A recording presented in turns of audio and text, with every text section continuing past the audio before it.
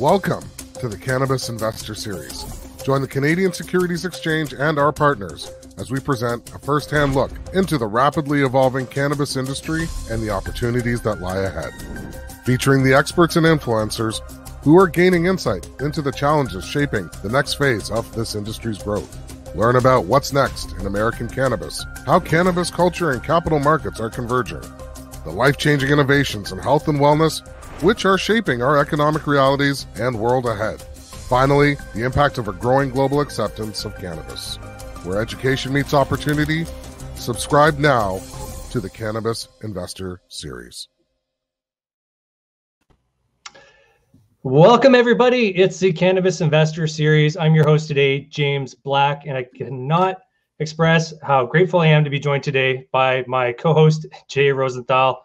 Jay, welcome to the Cannabis Investor Series. It's always good to be with you, James. Always good to be with whatever the Canadian Securities Exchange is doing. So thank you for having me. Our pleasure. So obviously this is episode 3.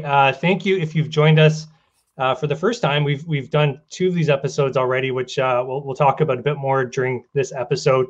But this is Cannabis Health and Wellness. This is episode 3 of our 4-part series, the Cannabis Investor Series. Now, Jay, you've joined us today as not just a co-host, but also a co-sponsor, a media sponsor for the session. And maybe just tell the people, what is Business of Cannabis? What are you guys doing? What are you up to these days? And what are you excited about in the cannabis industry? Well, there's lots that I'm excited about. I'll get to that in a second. But Business of Cannabis, we started in 2017. We like to say we highlight the companies, brands, people, and trends driving the global cannabis industry. I say that a lot, so it just rolls right off the tongue. But what we've really become, especially during COVID, is we are really a cannabis industry, mostly B2B place where high-level and thoughtful conversations can happen. Professionals can connect with each other. We provide really valuable content, insight, events, services to the cannabis industry. And which gets to what I'm excited about. What we spent a lot of time over the past, I would say 6 months, talking about is cannabis retail, because here in Canada, where we're located, that has been just a massive ramp up. Like if you think about this time last year, COVID notwithstanding, we have been, it's gone from, we've exploded the number of stores. That has major ramifications for an industry, products, brands, providers, service providers. Like it's just exploded. We spent a lot of time talking about that. I think we're also going to spend a lot of time talking about really the I don't know what the right word is, but specialization within the sector, right? Like it used to be, and it wasn't that long ago, and many of the companies listed on the CSE and other ways, like we are everything. We cultivate, we extract, we make products, we create brands. We actually have a retail presence. We have medicine, like all things to everybody. I think we're looking at conversations happening in other parts of the world, but even here in Canada, like it's going to be a game of specialization, right? We just did an interview with a contract gummy manufacturer here in Canada. That didn't exist a year ago. Like there's going to be specialization like every other sector, and that's exciting to watch. From a business perspective, I'm not sure the outside world like is super interested in it, but I'm like a business nerd and more than that, like a cannabis business nerd. So that has interesting ramifications and conversations. But one of the things we're talking about today as well is like the health and wellness component is really, I think almost cannabis 3.0, like the way we describe cannabis 1.0, flower, legalization, all that, 2.0, edibles and beverages and all the fancy products. But 3.0 is really how cannabis will integrate into people's lives, people who don't use cannabis recreationally or even for medicine, but also like in your health and wellness, whether it's CBD and sports beverages or topicals that may be on the shelves at your local, convenience store or grocery store or pharmacy. Like that really is bringing it out of a dispensary, out of a cannabis retailer and right into people's lives as they do their regular everyday shopping. And that just creates enormous opportunity. And that's exciting too. So I don't know. That's all the things, but I am excited about all those things. No, I'm glad you shared that with us. And there is a lot to be excited about as this series has demonstrated. Just a reminder, everyone, if you can, hit subscribe if you're on YouTube, if you're watching on AirMeet, hit the chat today. Let us know where you're calling from, what you thought about the series thus far, and what you're thinking in real time. We like to treat these episodes sort of like watch parties because, yes, there are some pre-recorded segments in here, and it's what's allowed us to produce all the quality that we've presented today and last week and the week before and next week, which we'll talk about a bit later. Now let's maybe just get into it. Now, one thing is it says on my screen here, JB, the producer, it's supposed to say James Black, but the reason is I actually had to come in today and fill in for Anna Sarin. she sends her regrets. She really wanted to host the session today. So Anna, take care out there, and we'll see you soon. And obviously, we want to make sure you're okay. So, but there's lots of Anna on this and lots of Barrington as well, who you all know from previous sessions. So you'll get your fill of your favorite hosts if you weren't expecting me today. So like I said, there's 5 segments today. The first segment's it's basically like an update. It's an update about what's happening in medical cannabis. Taking a look at what's being proven to have efficacy, and the status of CBD, and the treatments being used for CBD. So I don't want to spoil it too much. It's about 30 minutes, and Jay's your host in the segment. So without further ado, I'm gonna let you guys enjoy that segment and enjoy the watch. Coming up, a panel conversation with Paul Rosen, Sherry Boodram, and Blake Pearson. Paul Rosen, the CEO and chairman of 1933 Industries. In addition to that, he's got a long and storied history in the sector, and we'll get into his history, how it informs his leadership today, and where he thinks the industry is going, both in the US, but also in Canada as well. Sherry Boodram is a PhD. She is with CannDelta, which is a leading cannabis science and regulatory advisory based in Toronto, but working throughout Canada. She's got a background actually from Health Canada, which brings interesting expertise, and we'll dive into that with her about where she thinks cannabis, wellness, health products are going. And Dr. Blake Pearson, he was actually one of the first people to ever speak at a Business of Cannabis event about 1 million years ago. He's the founder of Greenleaf Health, which evolves the field of medicine by getting physicians comfortable with using cannabinoids in clinical practice. He's also the founder of Pearson Health, which is a virtual clinic that focuses on cannabinoid and functional medicine and a variety of diagnoses, which we hope to talk to him about as well. Or we're going to talk to them about cannabis, health, wellness, CBD, how it's regulated, how people are using it, what it means for the sector, and what the future may hold. So without further ado, I'll be joined by Paul Rosen, Sherry Boodram, and Blake Pearson. Paul, Sherry, Blake, thank you for being here. I was going to call you Dr. Pearson. That's probably more appropriate. So, and I called Sherry Dr. Boodram as well. Thank you all for being here. This is an exciting week, and we are going to be talking about sort of the intersection of health, wellness, cannabis, a little bit of industry stuff where it all coincides. So thank you all for being here. If I may, Paul, I'd like to sort of talk to you first. Sure. You've been at this some time in the cannabis realm. You've seen the sector grow, stumble, excel, fall back. But one thing that sort of continues to amaze me is, let's call it the CBD craze as it relates to wellness. And I guess from your earliest days in cannabis to now, is that a surprise to you that this has become like the hottest thing in sort of public conversation as it relates to wellness? Or did you see it coming, or were hoping for it, or some combination of those things? Yeah, I'm not a soothsayer, but I did see this coming. I just think because all the sort of ingredients were there as early as, I would say, 2013. I actually was thinking about this idea way back then about creating a CBD-infused coconut water, because I love this idea of taking two hot emerging trends and then mashing them up to make even a better trend. So I more or less feel comfortable to say that I anticipated that CBD would be exactly what it is now, which is a very important input into cosmetics, a very important health and wellness product. And the part that I did not necessarily anticipate was the US under the Farm Bill essentially treating CBD, as long as it's with a THC content below 0.3%, treating it and not derived from the cannabis plant per se, but from a hemp plant, treating it as a non-controlled substance. I didn't see that coming. In fact, I would say that's almost like a weird paradox between America and Canada. In Canada, we have full adult use cannabis. In America, everyone knows it's a broken model. But in Canada, CBD is still a controlled substance. Crazy. It's going to change, no doubt. So yeah, I feel confident to say that I believe early on that CBD was going to have a profound impact on the CPG industry. Yeah, and it clearly has, even in this sort of, it sort of took people sort of by surprise, maybe that it was going to be in the Farm Bill, hemp derived, and even states are having trouble sort of figuring out what that means. But it has sort of caused this boom.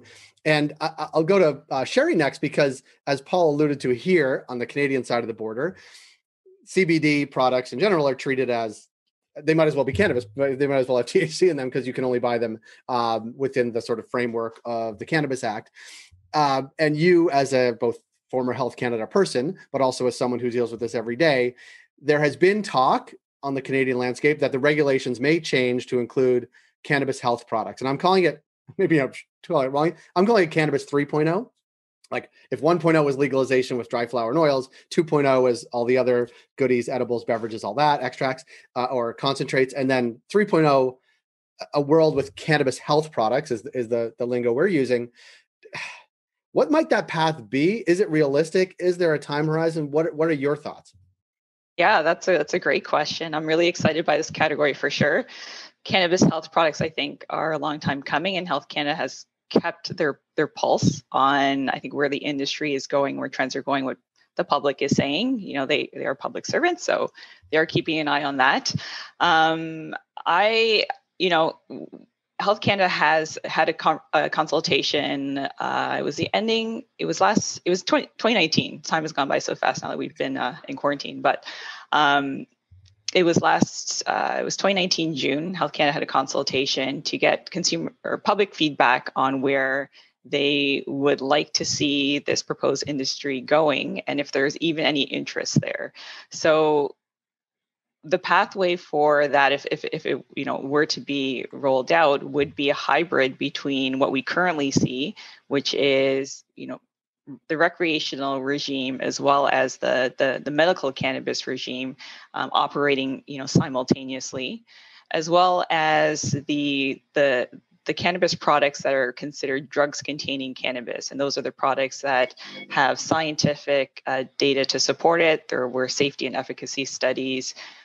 Those products have gone through market authorization. They have a drug identification number. They require prescription and physician oversight. So you have those two categories of products. So cannabis health products would fall somewhere in between that, recognizing that there are therapeutic uses for it and potentially for treating minor ailments. So Health Canada recognizes that there's definitely there's something there. There's some advantage of having a middle ground and trying to figure out what would be the safest way to roll that out that would still meet their objectives of providing for the safety of Canadians.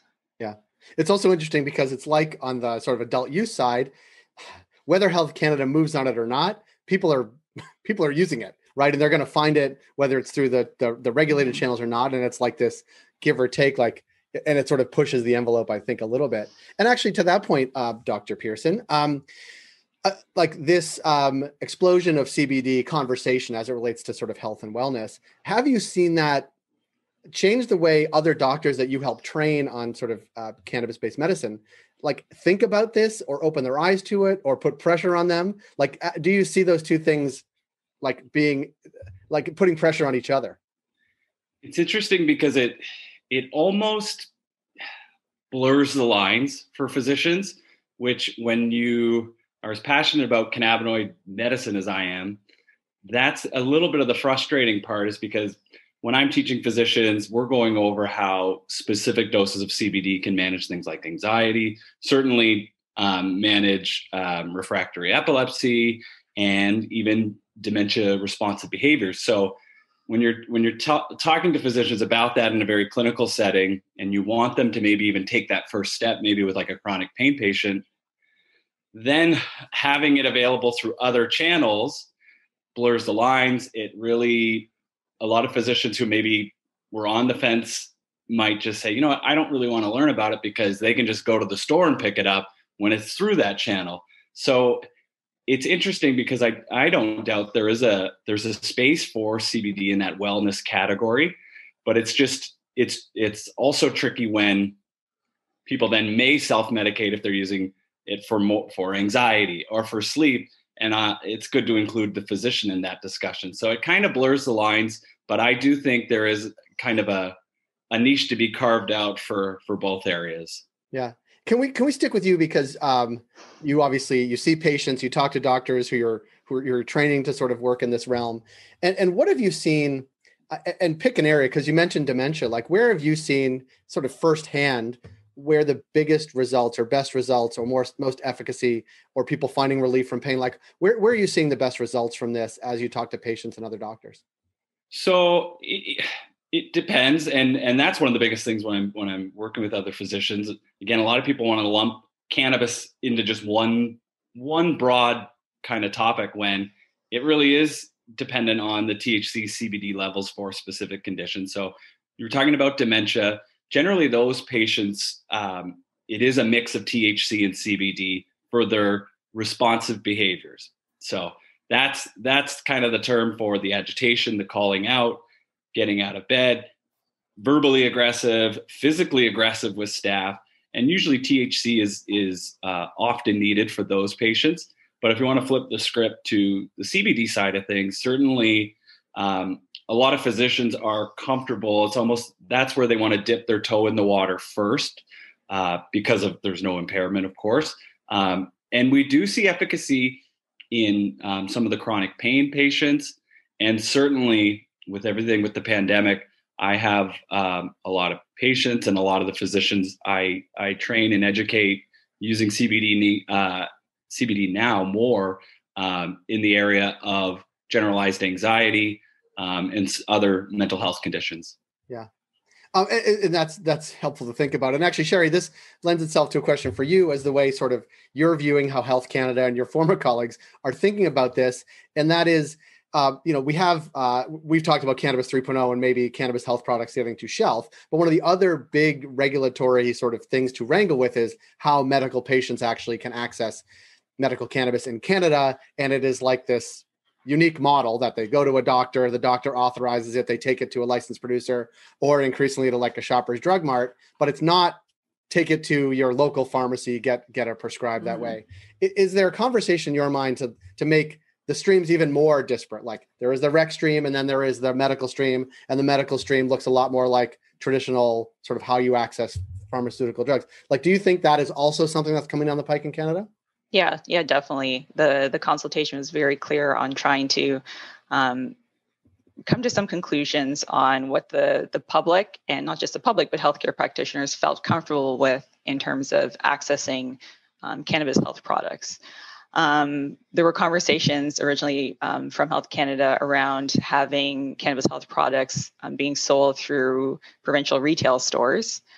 The consultation showed that there were concerns from the respondents about the retail store employees really lacking that education that's needed for selling a health product. And it really would be considered a health product at this point, because the CHPs are proposed to actually have health claims on them. So at that, with that being said, the employees are not necessarily, even though with training, they're not really in the position to be giving any advice on those types of products. So what is being proposed and what's kind of being leaned towards now is considering selling these products in pharmacies. So that would allow for, it would limit the risk of confusion by the consumers. And it would generally be safer. It would also reduce the risk of stigma, because now that it's in a pharmacy, it's not just, a cannabis product only used by people who are, heavy cannabis users. And unfortunately, there is really that stigma that's still occurring in much of society, right? There are many people who don't even want to step foot into a cannabis retail store. I mean, now there's curbside pickup in Ontario. So, I mean, I think people feel a little bit more discreet about that and having deliveries. But, largely, even personally, I know a lot of people who are not comfortable stepping into a cannabis retail store. So having it in a pharmacy, I think, would be huge in terms of access overall. Yeah, I think so as well. And Paul, I want to go to you because you have an interesting lens, I think, probably because you have a lens, obviously, of what's happening in Canada, and you have a lens of what's happening in the US as well. And even though they are totally different, but each state also has its own unique way that people can access medical cannabis, how they actually get it to their home or to their person. And it's changing every day. And I guess, is that change, like, does it lend itself to just people being confused and like, I don't know what to do? Or is it more like people are in each state are finding their own path to use cannabis as medicine or as a health and wellness product? Like, how are you seeing it from your perspective about people are accessing cannabis both recreationally, but I think importantly as a sort of health wellness tool? Yeah, I think there's a lot to unpack here, and a lot of what Sherry and Dr. Pearson covered, I'll concur with. But my view, and this really is not US versus Canada, this is a global cannabis perspective.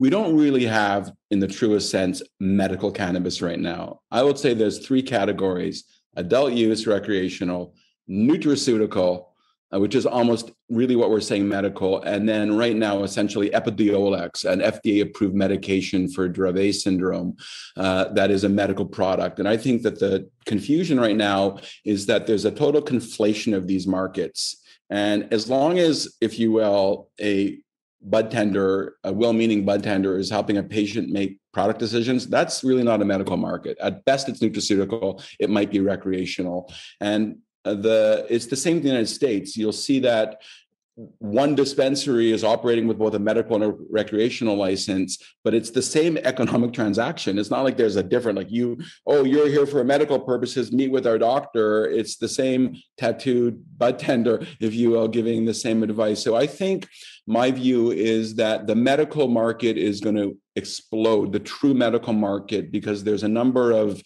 drug development initiatives underway, addressing all sorts of important outcomes, including dementia, including Parkinson's, including ALS, including chronic pain. But for it to really be, if you will, medicine where my doctor would prescribe and I would pick it up at Shoppers, you really do need to have the efficacy that, say, a 3-phase test can offer in the medical market. And that's coming. It's just should be noted that the only reason that there's not more, if you will, approved products is because until recently, it was a don't fly zone for pharmaceutical companies. Epidiolex, GW, they've shown what's possible.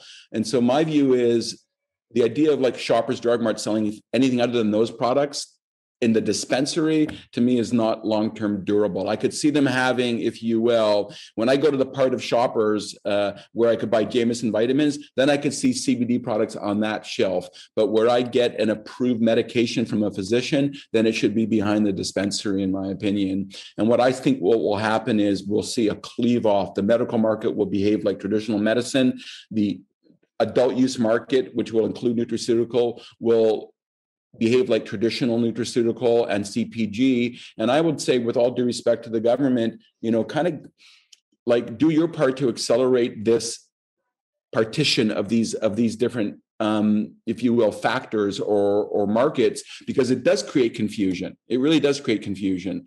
And I think that, to Sherry's good point, if somebody is in need but is afraid to walk into a dispensary because they have some sort of like reputational concern, that's a problem, because we're then having, if you will, an access issue. The only reason we have a program in Canada is because of the constitutional guarantee of access and affordable access. So in the States, the truth is there is no real medical market except for Epidiolex. There's just a early stage medical license being turned into a full-blown CPG offering once an economy goes adult use. So if you go to Florida right now, where I've been many times, when they eventually pass whatever bill they're going to pass to have adult use cannabis, it's going to operate under the same distribution system that their current medical market does. Yeah. Well, and I don't mean to sound flip, but within that confusion right now, especially in the States, like, is that a business opportunity? Like, and it's nobody's fault. It is the confusion that is there among consumers and patients. Business opportunity. Yeah. I think it's a massive opportunity too, to delineate those lines. Like Paul said, it's so gray in the US. Here in Canada, at least it's somewhat clearer. It's still kind of gray, but I think there's a huge opportunity for companies to really focus on that medical side. Again, right now, a lot of the physicians are just, I'm hands off because it's available, or I write my card, the patient goes to the dispensary. That's the extent, but there's a huge opportunity to have clinics with physicians who are knowledgeable, prescribing certain amounts of THC and CBD. I think there's huge upside there as well. Yeah. And I wonder, there's we can talk about what a perfect world will be like with two separate delineated things, and maybe a third wave, which is sort of the 3.0, like in pharmacies, like over the counter, sort of next to the Jameson vitamins, which will be very confusing to talk about CBD gummies and the problem of gummies and others. But Sherry, you have a lens on this. Like, is it realistic? I guess maybe not realistic, but a timeline. Like, what we've seen in certainly on the Canadian front, but also the US front, like nothing moves quickly except people's attraction to this, right? So like the people are moving faster than governments can respond. And if you were to bet and you would say, and you don't represent a publicly traded company, so it's easier to say like, okay, you know what, on the Canadian front, we think by, COVID will hopefully end at some point. 2022, we'll really dive into this. And maybe January 2023, we will have products on regular shelves. Like, is that realistic or possible? Well, yeah, I mean, I think that it's going to be delayed. I mean, we're in cannabis, and I think that we all know that, and it's the government, so things are always delayed there.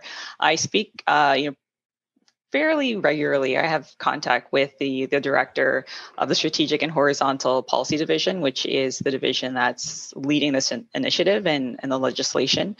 And as part of the rollout and really deciding on if this is a viable market that Health Canada should create legislation for, Health Canada has established a scientific advisory committee. So along with the consultation, they have all that feedback. They've put together a scientific advisory committee that has the goal of bringing evidence and having an evidence-based approach when they're assessing, the feedback from the consultation, what's currently known about, health products and what the safety is of use for cannabis on, different therapeutic uses, and bringing that all together to come up with a plan for legislation that really makes sense and is reflective of the needs of the consumers and also the healthcare practitioners as well, and having something that's really safe for everyone. The Scientific Advisory Committee they had nominations last May. The committee met for the first time at the beginning of November of last year, just to, establish their terms of reference. The ending of November to the beginning of December, they had their first real meeting where they've gone through, the history of the cannabis framework in Canada, the different types of, pathways that currently exist, and start looking at the evidence around cannabis in general. So they have, according to their terms of reference, a year from when they were established to provide feedback to Health Canada on, what is the safest route to go with this. So that would bring us to fall of this year, or the ending of this year, around November or so. And they should have something prepared to present to Health Canada on their findings and their recommendations. And then Health Canada can review that. So then that will bring us to beginning of next year or so, I think, when they'll have maybe something, and then give it a little bit of buffer. So I would say, if I were to guess, maybe summer of next year, there should be something that's at least being discussed with or presented to the public. And then, of course, you're going to have to draft the regulations. That would probably take another year, realistically, right? So, well, I mean, actually, it's better than nothing. Well, sure. Yeah. Honestly, in Canada, to me, I just think it's insane that you need to have a doctor give you CBD that has less than 0.3% THC content. That is just absolutely nonsense. And it's costing our development of our industry. Canada was supposed to dominate global cannabis. We had for a while. We're falling behind because of, no disrespect, insensible rules like that, where there's literally nothing to be afraid of here. It's just CBD. What there should be is authentication of supply chain. I get that. But, this La Croix I'm drinking, somebody's making sure it's not full of shit, if you will, for me. But it doesn't require a doctor to prescribe it for me. We could just have our food and safety make sure that if you put it on the label, it actually, what is in there matches up with the label. We don't need to have, you can ask your physician. I could ask my physician, what about melatonin? They can offer me opinion, but certainly I shouldn't need a physician to get melatonin.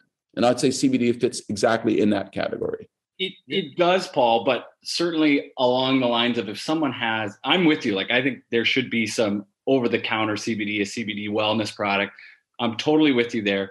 The only thing is, on my end, is that person who, let's say they've got generalized anxiety and they're not talking to the physician about their mental health because I'm just going to handle it on my own.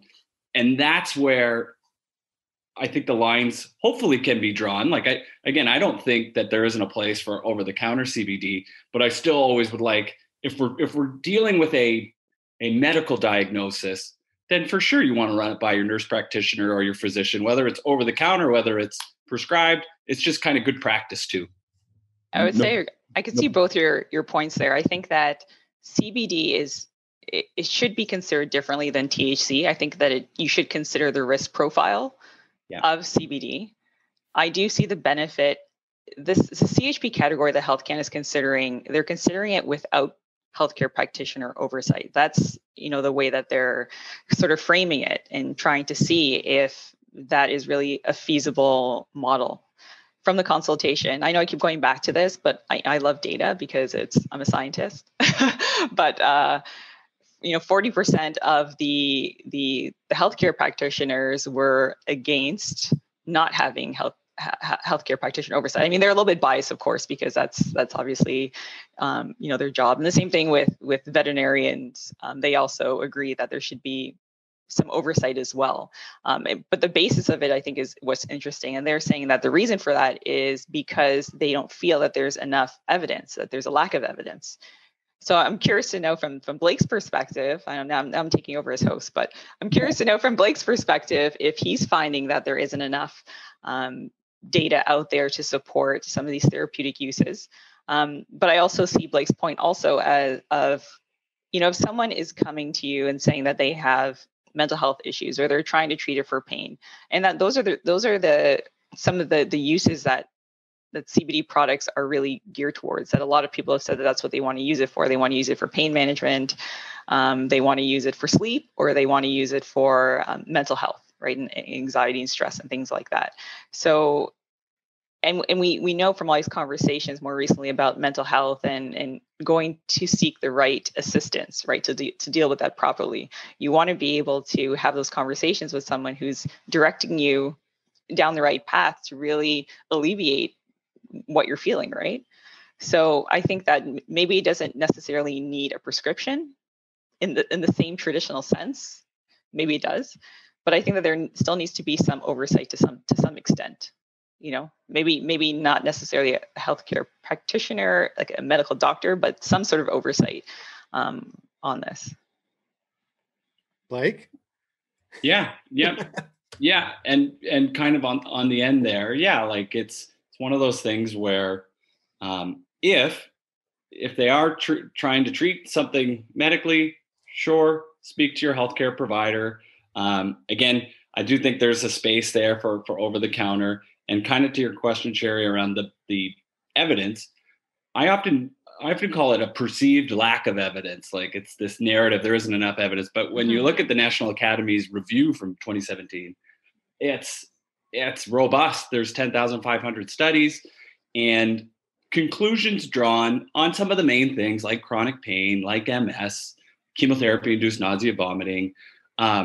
It's just that perception and that narrative that because there's maybe fewer randomized control trials that we're used to make a claim, that then null and void all that evidence, whether it's case studies, observational studies, case series, patient testimonials, is kind of null and void. So I work with physicians on kind of opening their mind to the whole body of evidence. And also always like to point out when they suggest a lack of evidence that we're often prescribing things off label for pain, like gabapentin that doesn't have, a lick of evidence at all.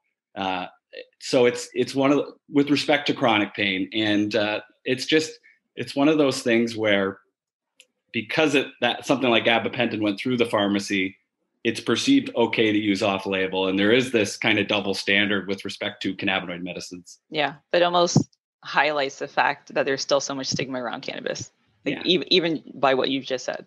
Yeah. Well, we still have kind of the uphill climb. Yeah. Like it's okay for pharmaceutical prescription drugs, but cannabis is a different story. Yeah.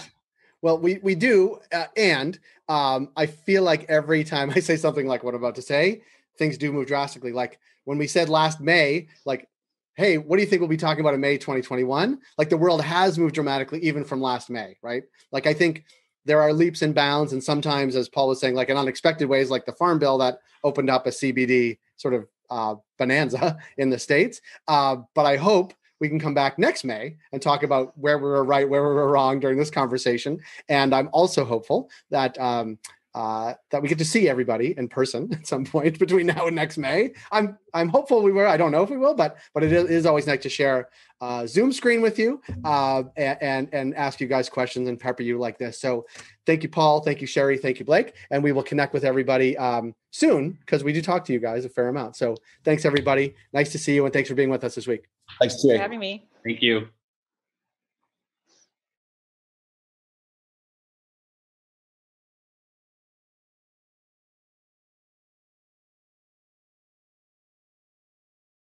I'm sure this is the first time you've watched that. Do you have anything that sort of stood out to you the second time, as an observer, you get to witness that discussion? Is there anything that, you want to really impacted you the second time around? Aside from Dr. Pearson having a beard, and he didn't used to have a beard pre-COVID, yes, I actually think it's almost the totality of it, right? You have Paul coming. He has a U.S. perspective, but he obviously he lives here. Like about the wellness, especially CBD, and sort of how that's considered differently and what that means for people in their lives and also for the sector. I think Sherry has maybe better than anyone a beat on how the regulations may catch up and on what time horizon, so that we may be more like the U.S. on the CBD front in terms of patients and consumers and their wellness. And I think Dr. Pearson also, he's obviously steeped in the medicine and how he prescribes it and how other doctors are. So I think it was a great conversation of all those things coming together and the different push and pull from regulation, safety, consumers, patients, wellness. There was a lot there. And I think the different viewpoints were helpful to consider almost in a nice 20-something minute chunk, because it's not simple, right? It's not, if doctors just prescribed it more, we'd have more, because that's not it either. If Health Canada would just loosen regulations in Canada, we would have this bonanza. I don't think that's it either. And the U.S. approach, I think, of course, seems like we're all, the grass is always greener, but I'm not sure that would be particularly good if we did that here for the cannabis industry as it is now. I think there's lots of things to think about and mull over, and I think they've surfaced a bunch of that. So I'm not sure it was one thing, but almost the totality of it.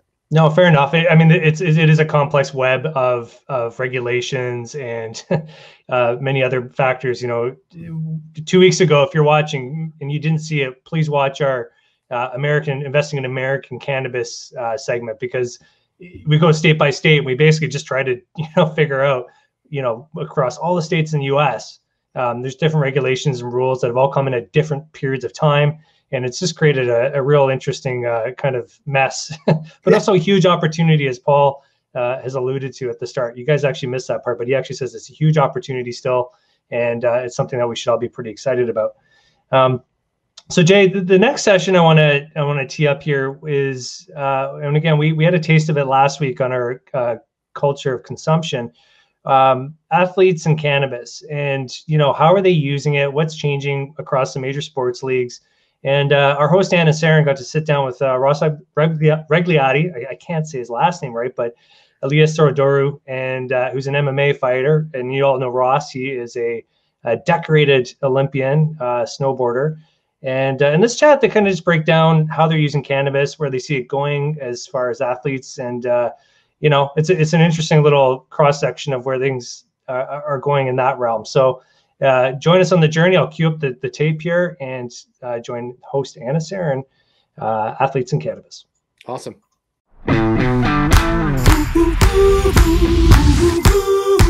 Hi, my name's Anna Saren. I'm Director of Listings Development with the Canadian Securities Exchange, and I am joined today as part of the Cannabis Investor Series with not only one, but two all-star Canadian athletes, professional athletes, who have had a history in both being a professional athlete and the cannabis space. And today we're going to talk about how those two worlds have collided for them. So first, I'm joined by Ross Regliati. Thank you for joining me, Ross. Good to be here. And Elias Theodoru. Thank you for joining me, Elias. My pleasure. But I'm going to just let you guys start off by telling us a little bit about your background as a professional athlete. Ross, let's start with you.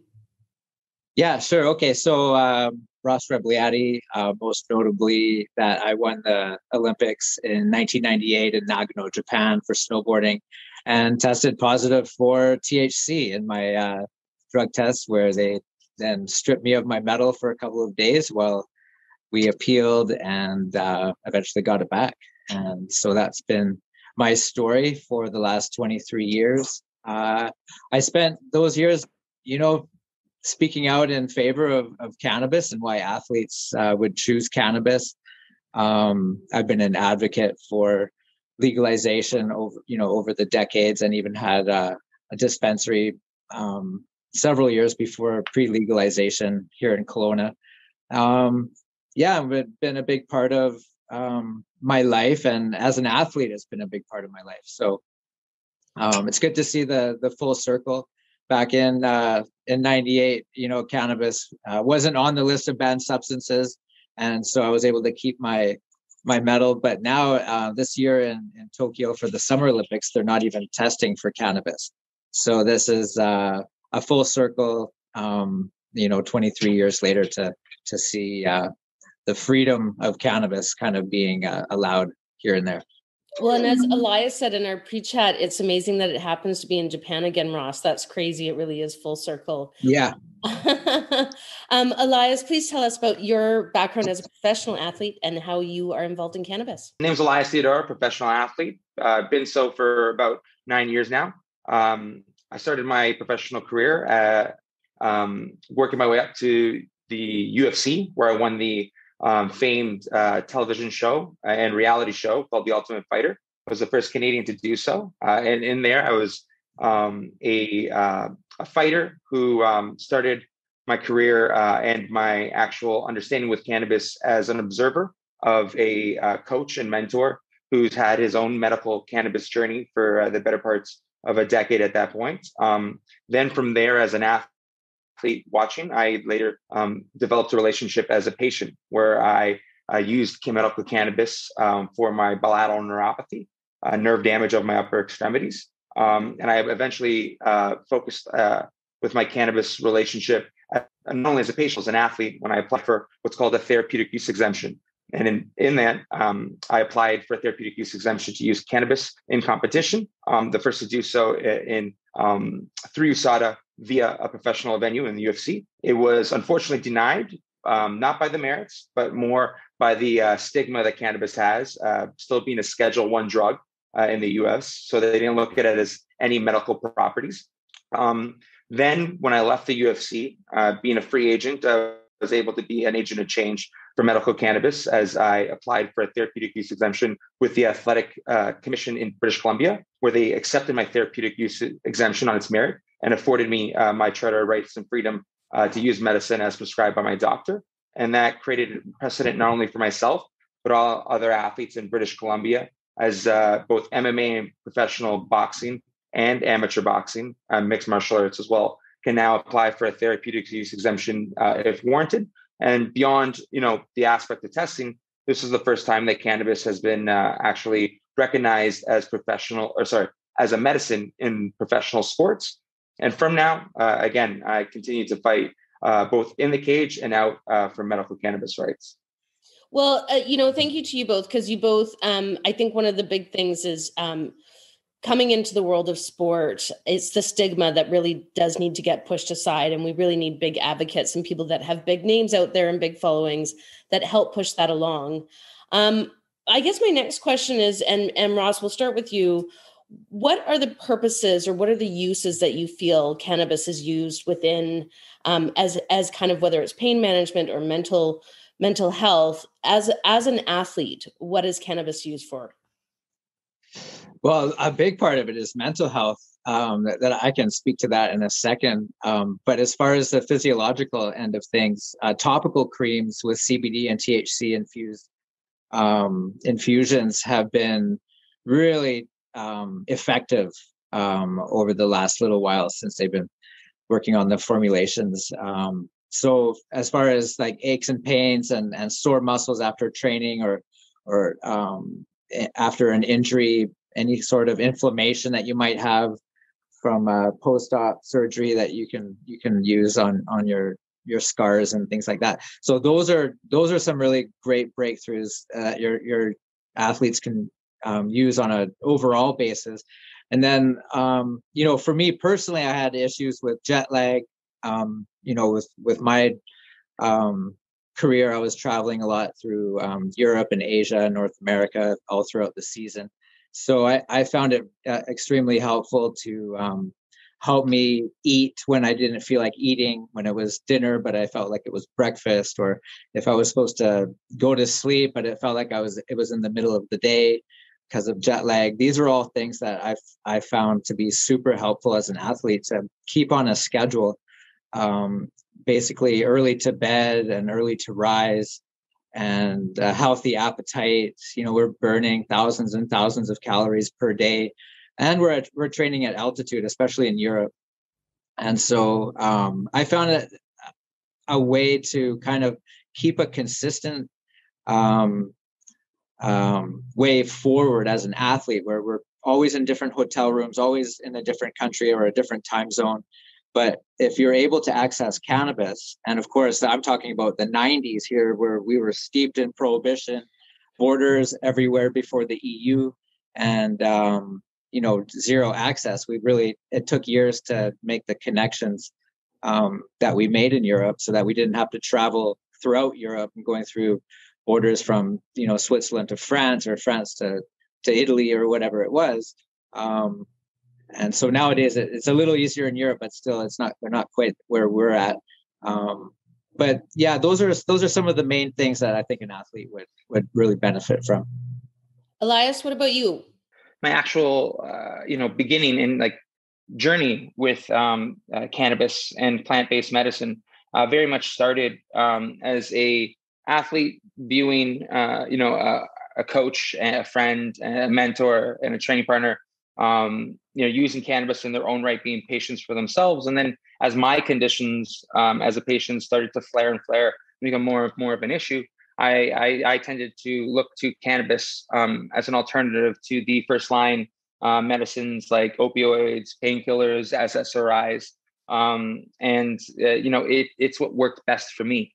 And it was actually during the time of 2015 when the UFC partnered with the United States Anti-Doping Agency, which is part of the World Anti-Doping Agency, and then more broadly the Olympics. The UFC hired them on at that point, and that's when I found myself at a crossroads, because cannabis is actually considered a banned substance in competition.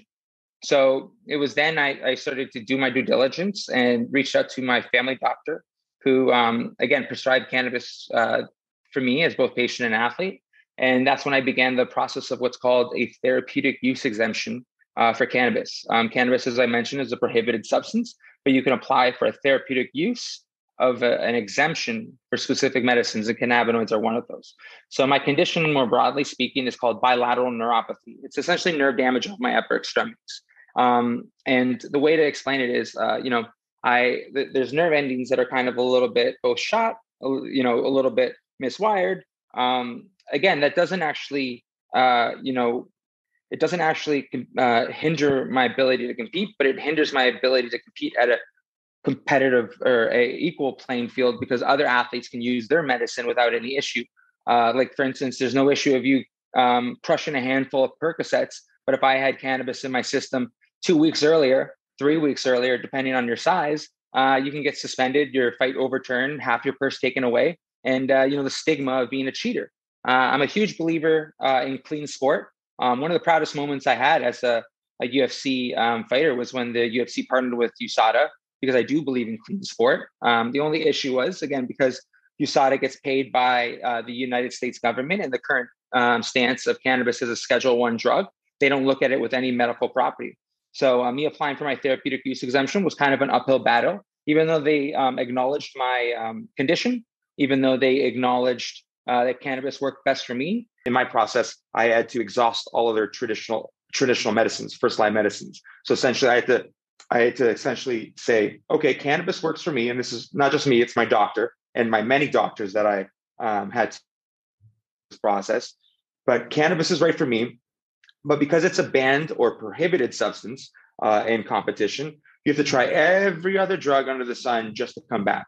To the point where, again, I was dealing with not necessarily the British Columbia Athletic Commission, but the uphill battle with the US, because, again, they look at cannabis as a Schedule I drug with no medical properties. So I had to essentially try every single drug under the sun for 3 to 9 weeks just to have it work really horrible for my body and my ability as both patient and athlete during that schedule, in order just to say this drug, this traditional drug, doesn't work. Now let's move on to the next one, all in hopes to eventually use my actual medicine, medical cannabis, to the point where my doctor would even scratch his head saying, some of these, antidepressants or some of these SSRIs, we don't even suggest this for us anymore. So interesting. Now, I know as well, Elias, you talked about it as well for mental health. Is that something that you use it for as well? Oh, definitely in the aspect of the, anti-anxiety, just overall in regards to, aspects of your day-to-day grind. As Ross alluded to, how hard it takes to be a professional athlete. Obviously, he's hitting the slopes. Sometimes people are hitting me. And I can talk about, the aspect of just the wear and tear is much more actual grueling on someone, me personally, from my own experience, than the actual fight, where, it's that day-to-day grind. And, there's a whole aspect of both body and mind that cannabis definitely helps. And again, the capacity that other first-line medicines are still allowed to be used, but because of cannabis's current stigma and illegality in certain jurisdictions, looking at the US, looking at places in Europe, looking at other places in the world, that again, it up until now and more recently, it wasn't an option when it could have been an option for many, many patients and athletes. As a professional athlete yourself, or a retired professional athlete, the uses of cannabis, but do you think that cannabis has a bigger role this year based on the pandemic and mental health being on the rise, or mental health issues being on the rise? Do you think cannabis has a bigger role? Hey, if the Canadian government sent out an ounce of weed to every citizen in Canada, there would be an instant lockdown in place. Yeah. Everyone would just stay home. I'm not going out. Yeah. I don't want to go out anymore. I'm just going to stay home. Yeah. So, I think weed is very pandemic friendly. For one thing, you do enjoy staying home if you're a cannabis user, and watch Netflix or get into your hobbies. But don't you find for mental health, it also, there's been studies done around the fact that it can help with mental health issues as well? Oh, yeah. Yeah, for sure. Mental health, anxiety, depression, if used properly, it can be super helpful. Cannabis is, I've lived in my life since Nagano has been a lot of isolation from the real world. And especially at first, getting used to my notoriety and stuff, I was very much isolated and for the most part, even from the people closest to me, because their life and mine was so different. And I found that much like the pandemic, where you're kind of left to your own resources with isolation, that cannabis can be quite a good companion and can make the mundane, like cleaning your house or mowing the lawn or anything like that, seem a lot more interesting, like folding laundry, for example. Great if you're smoking weed, not so great if you're not. But, so there's a lot of things that, take your mind off, that cannabis can do to take your mind off of, the day to day. And that's the way I use cannabis. The days, the weight of the day just comes right off my shoulders. It's an automatic pass. I don't have to worry about, it keeps me from worrying. And at the same time, it doesn't lie to you.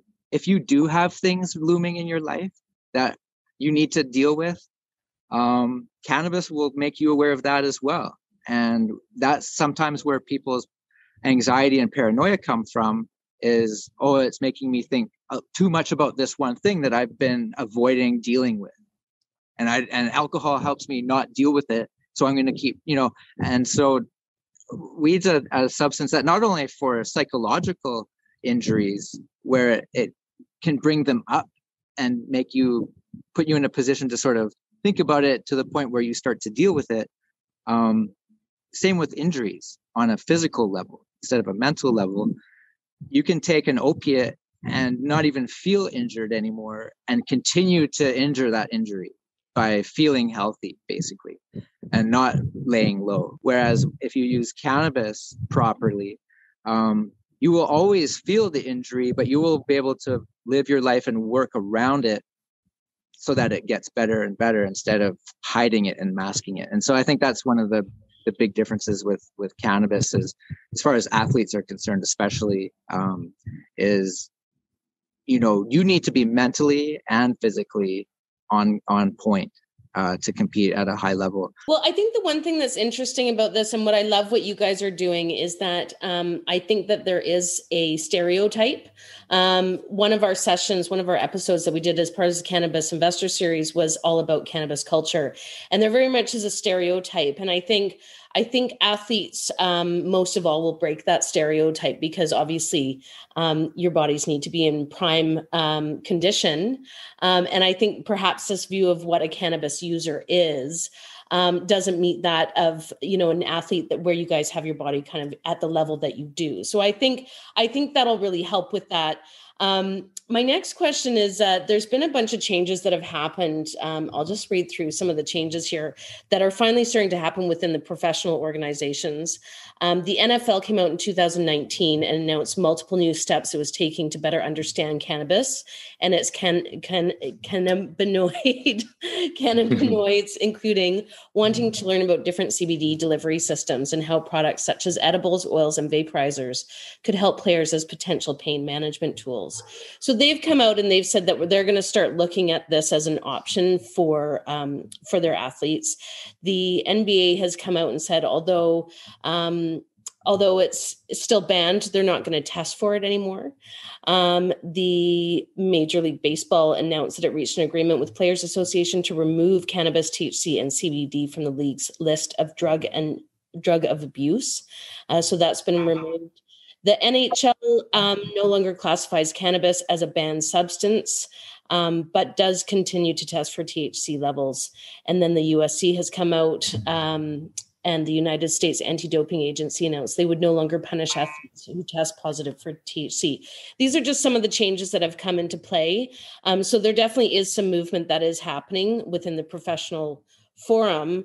One thing I found was interesting was there's actually a soccer league based out of Las Vegas that is actually sponsored by a cannabis company. Do you think that this is something that we'll see more of? Elias, why don't we start with you? Yeah, I definitely think this will be something we'll be seeing more as more and more of the stigma and more of the, both in competition and also just in business. Personally, my actual last fight, where I got my therapeutic use exemption approved and also validated, where I was able to compete and win by a TKO back in March, was in British Columbia, as mentioned, where the therapeutic use exemption was. But I was both fighter and promoter, where I co-promoted the event and was actually able to stream it. And through there, I was able to actually event to 19 and 21 plus, depending on where your jurisdiction was. And that allowed me to actually no longer have some of the restrictions that advertising and cannabis have. And the whole event was actually sponsored and funded by cannabis sponsors. So again, I was able to not only to validate my therapeutic use exemption and create precedent for not only for myself, but others, but also allow a venue and allow cannabis to be integral part of the actual business model. And it's great to hear about the soccer, team and company out there. And hopefully, this is just the beginning. The many different things that you mentioned were at, not only is the organizations or the teams no longer looking at cannabis as with this stigma, they're looking at it as a potential answer to some of the issues that plague athletes and potentially patients. Ross, you obviously are building Ross's Gold, and you've been building that brand for a long time. Is this something that you'd want to attach your name to, as you go down this road and continue to build the brand? Would you want to align yourself with associations or with teams or sport in general? I'm assuming snowboard might have something to do with it. Yeah, I think collaborations moving forward with the Ross Gold brand and sports organizations, not just in Canada, but around the world, is definitely a play that we've been looking at over the years. NHL boards, things like that, where we can really get out in front of Canadians and get in front of the users, the cannabis users, the people who resonate, with cannabis and with that way of life and the way of doing things. So having sports teams getting on board with cannabis also speaks to, the numbers, the safety of cannabis, and how there hasn't been, overdoses or addictions or other social issues attached to cannabis that make it more corporate friendly than what, the corporate world might have thought initially. And compared to some of the other sponsors of major sporting events, you can see how cannabis is a much lighter footprint on society in general. And Ross, what do you think the future will be? Do you think that more of this stigma will continue to get removed as jurisdictions become legal? Do you think this is something we're going to see more and more of, the two align, the two worlds colliding?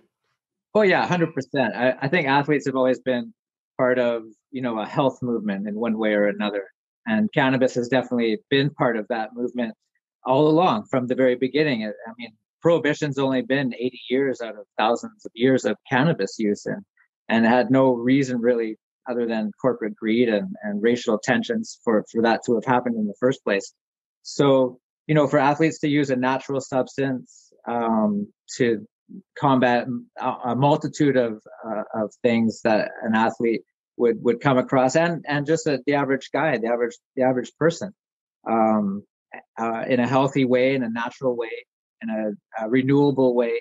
And we're not even getting into some of the other industrial products that cannabis and hemp can lend itself to, as far as pulp and paper and the renewable potential that the plant has. So, but as far as an athlete is concerned, cannabis is where athletes should be gravitating towards. The opioids that have been pushed on athletes, and let me just I know Elias mentioned that, I hit the slopes and sometimes his opponents hit him. That's the difference. But I'll tell you what, buddy, the slopes can hit back pretty hard. Oh, heck yes. Miles an hour. I don't know if you've seen any ragdoll events out there in the downhill world, but, you can finish a day off of training after having had multiple crashes.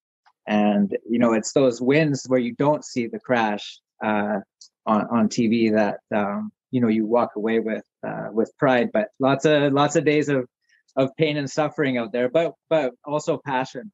And at the end of the day, I think, people have passion, for life. And I think that relates to, the way cannabis works. It's interesting, in all the interviews that we've done as part of this Cannabis Investor Series, the one word that comes up in almost every single interview is the word passion. Elias, what do you think the future of cannabis and professional sport is? Just growing, both metaphorically speaking and in general.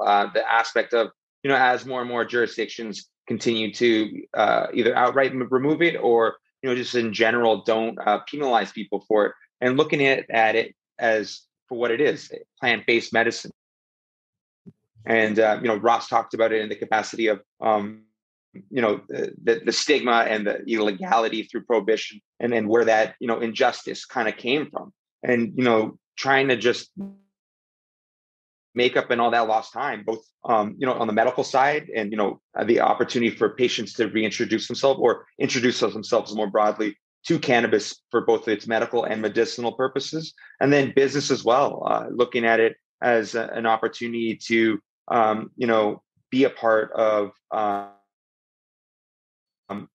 the aspect of, what sports are, both in the, the sense of the competition, but also, again, the profitable and, the aspect of it being big business. It's going to be really big, especially with concussions and prevention of concussion and recovery of concussions, but like NFL players and things like that. The whole opioid crisis is really bringing it to a head where athletes are going to be able to choose cannabis. For example, the Olympics. We're going to see them. They lifted CBD off the list of banned substances, so you're allowed to have CBD as an Olympic athlete. Soon, THC will also be lifted. and you will see dispensaries and areas at the Olympics where you can consume cannabis, just like there's a beer garden at the Olympics for the athletes in Athletes Village. So we're going to see a level playing field here when it comes to natural versus pharmaceutical, and how athletes are taken care of as people. Wonderful. Well, listen, I can't thank you both enough for your participation in this. Thank you again for all the work that you're doing, the advocacy work that you both do, as well as just breaking, I think, the stigma around it. I think what you both brought up that's really important is, some of the addiction that comes along with the opioids that are being handed out to athletes. And there's a lot of benefits that this can provide to a community that spends so much time taking care of their bodies, and it's a natural source. So thank you very much for what you both do, and please come join us again. Sounds like fun.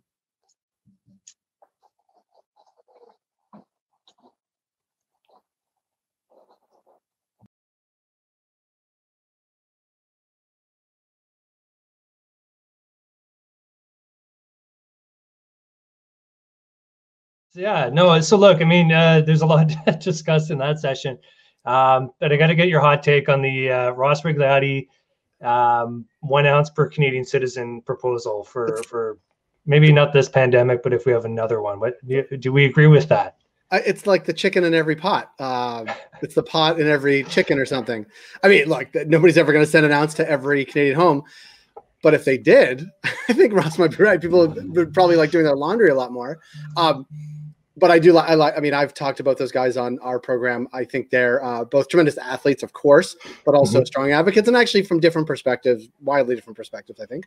But also, I follow Ross on Instagram, and he lives it. He's not messing around. Like, this is his life. This is his lifestyle. The Olympics were like part of it, but much more than that. This is sort of the life he lives. And, if anybody embodies sort of the West Coast athlete, sort of snowboarder vibe, it's him. Oh, 1,000%. No. And Elias is another character. He's been on Survivor, man. He was on, he's starting to do some acting. I mean, he's all over the place. So it's, these guys are not just sitting around smoking pot, or using the creams or whatever they're doing. But yeah, I'd rather get hit by the slope. I'd rather hit the slope than someone who Elias fights hitting me, or having Elias hit me. He's a bad man. He's a bad mofo. Yeah, no, there's some good photos on Google Images if you want to see see some of his work. Absolutely. Just want to give a shout out again. If you're watching on AirMeet today, thank you for registering. So one of the benefits is we're in there right now. We're chatting. I know Barrington, Miller, Philip Shum, Anil Mall, even Richard Carlton, I think, is in there watching and chatting with the citizens. And thanks again for being a part of the community, both at the CSE, but business of cannabis, and just in cannabis industry in general. I just going through this process of providing this content, just really feeling a lot closer, or at least appreciating where the CSE fits in the cannabis world. And we have a lot to thank for out of the industry. And so yeah, just thank you for being participants today. Still have a lot of great content coming up, and we're going to shift gears a little bit. We've got a brief series of issuer pitches. So obviously the Canadian Securities Exchange is home to a multitude of cannabis issuers, cannabis companies. And this week we're focusing on the medical space. So we've got several companies that are pitching, if you will, their medical scenarios with the cannabis. And without further ado, I will play that right now for you.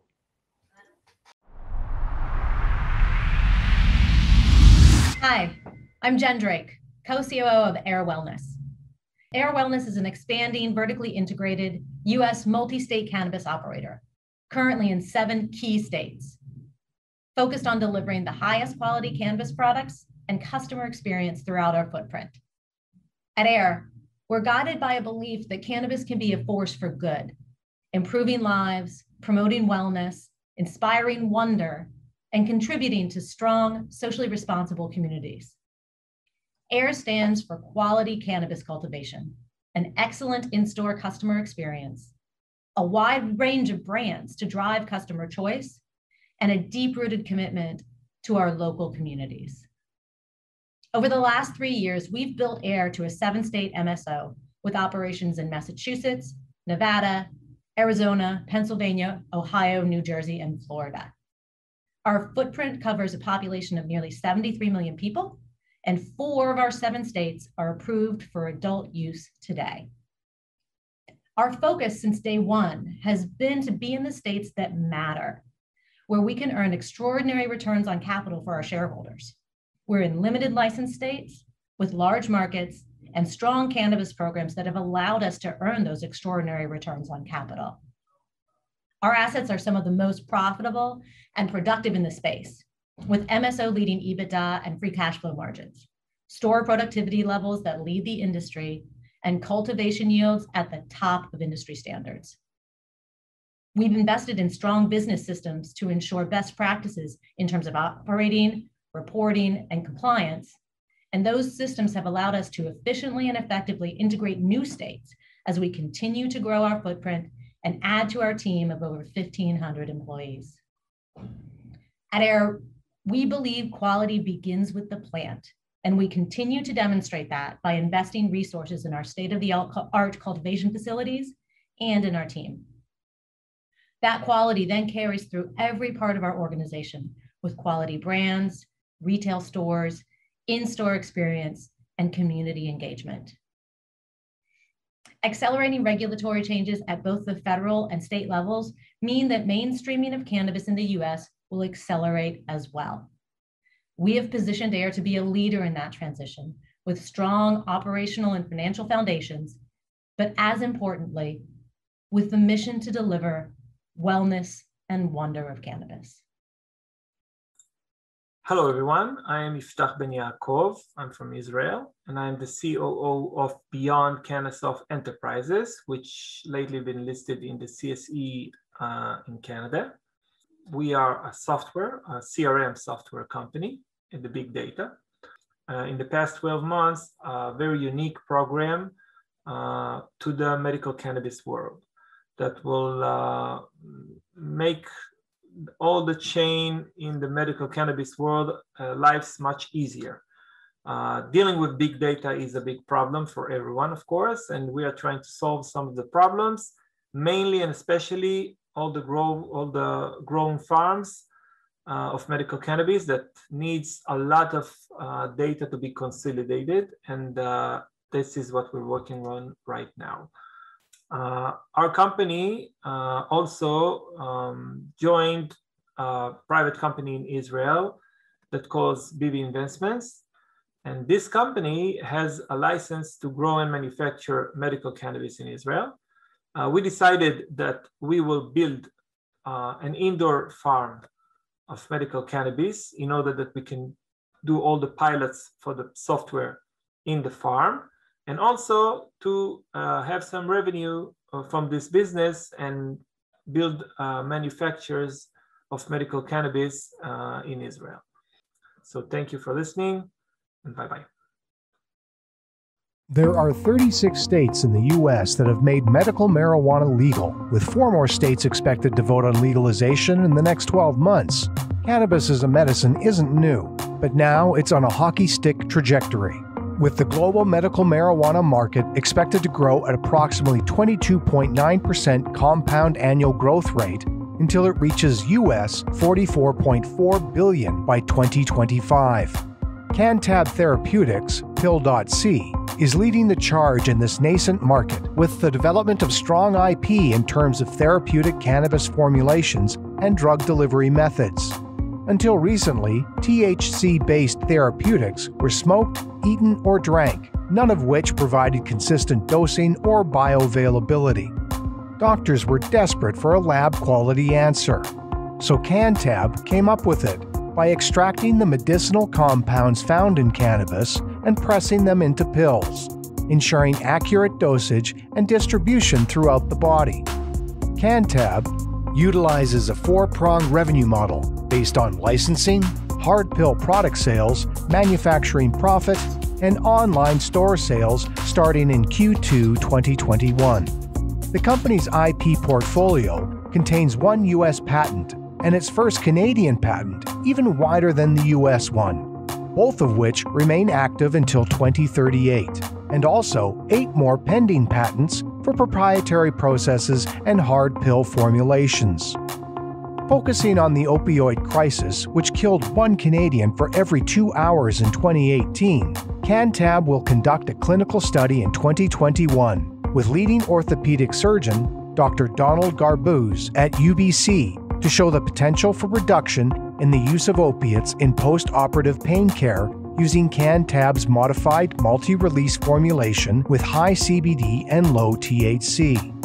The company intends to use these efforts to obtain a cannabis drug establishment license with clinical support and then drug identification numbers for CannTab's product pipeline. With expert management, a tight 44 million shares, 2 patents for immediate release cannabidiol formulation tablets, and 3 pill products including an oral dissolving pill, an instant release pill, and an extended release pill due to be marketed by the end of 2021, CannTab is poised to be an industry leader with a significant market cap growth for its investors.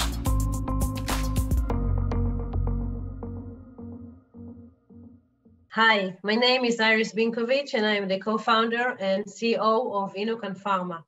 Inocan is listed on the CSE under INNO, and it is composed of 3 different divisions. The first one, we are I think the only company, as far as I know, in the world who does injectable cannabinoids. We already initiated 2 clinical trials to demonstrate the efficacy that 1 injection replaces daily consumptions of up to 3 weeks. So instead of taking daily, you would have 1 injection. We did this in 2 different mechanisms.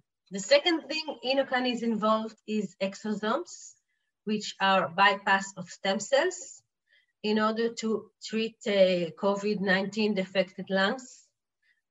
We embedded the exosome with the CBD and targeted the affected lungs of the COVID-19. And the third area we are active in is developing unique patent pending topicals. We have finalized the first production. This year we launched the B2C cell platforms, which are already active. And this is just scratching the surface of Inocan potential. In this year, regarding the patent side, we have applied for 6 patent applications in all our area we are working on. It's all about synergy between science, years of science, knowledge, and the combine of CBD therapeutic benefits.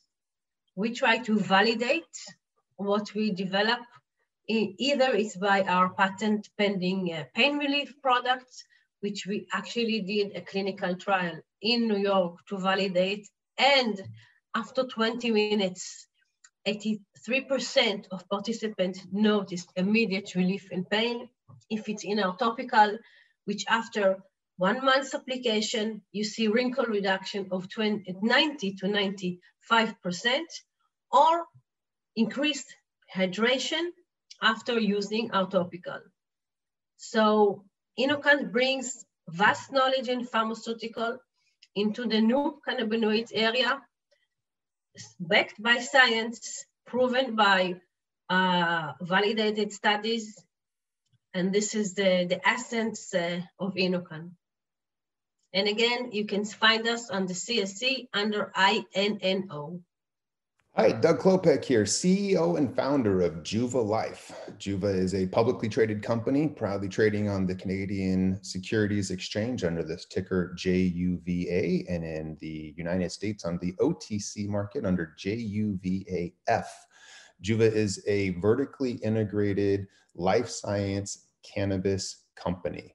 We utilize well over a decade of experience cultivating, manufacturing, distributing, and direct-to-consumer retail selling cannabis products to create an infrastructure and supply chain that allows us to really focus on our true model, which is new drug development and discovery for targeted ailments in the human body using Western IRB-approved patient research registry protocols to validate our chemistry and science that we know anecdotally for dozens of years in the retail space, and what we've seen in university and clinical models. We are now applying the rigor of the FDA-approved processes to cannabis to truly unlock the mystery of how does it work, who does it work for, why does it work, and how can we repeat that using validated clinical measures. Our targets are really small molecule inflammation, as inflammation is really the root of most ailments affecting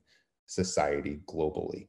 So over the next coming year to year and a half, we hope to have a number of very huge milestones that will progress towards our overall goal of creating new therapeutics with proven effects for afflictions that are troubling to the human society at large. Hello, everyone. My name is Dr. Rahul Kushwaha, and I'm the COO and co-founder of Predict Medics. We are trading on the CSE under the symbol PMED. We are an artificial intelligence company which is developing solutions that solve real-world problems. Our target is workplace health and safety along with healthcare. We have developed a technology which, without the use of any biological agents, works using multispectral imaging and a host of sensors with our proprietary artificial intelligence to identify cannabis and alcohol impairment. At the same time, we have also developed a solution that can screen for symptoms of infectious diseases like COVID-19. And we are also developing a solution that can screen for mental health associated issues. Right now, as we speak, our infectious disease solution has been deployed in several parts of the world with some major success stories, which has been covered by media. And we are in a full commercialization phase with contracts that we have announced and that are to be announced. As far as the impairment solution goes, we have initiated some major pilots, which we have announced previously, and we are moving full steam ahead with commercialization. We are focused on organic growth, but at the same time, we have announced certain strategic acquisitions that can potentiate our growth and take us to the next level. So we are focused on long-term growth, and our focus is to become the leaders in the space of AI, how it pertains to workplace health and safety and healthcare. Our team includes engineers, clinicians, key opinion leaders from different fields of healthcare. And at the same time, our advisory board is led by Mr. Kapil Rabel, who is the director of AI at Microsoft. Feel free to check out our website, www.predictmedics.com. That's PREDICTMEDIX.com for more information. Thank you. Hi, guys. This is Robert Galarza, CEO, TrueTrace Technologies. Really coming to you today, really talk about what we are up to. At TrueTrace, we have developed the very first blockchain secure traceability solution, really connecting the detail and granular elements of cannabis at a batch lot level, and that incorporates everything from genetics to deeper cannabinoid understanding, terpenes, documentation, everything that associates a product back to its lineage and the provenance all the way through to distribution. We work with a number of different operators in the space, both in Canada and the United States, and we've actually been fortunate enough to even work with Shoppers Drug Mart up in Canada on a medical initiative, really focused on making sure we can make cannabis a specified medicine for patients long-term, and really getting to the point where they can look at the products they've been taking over a historical period of time and understand why they may be affecting them within a particular way.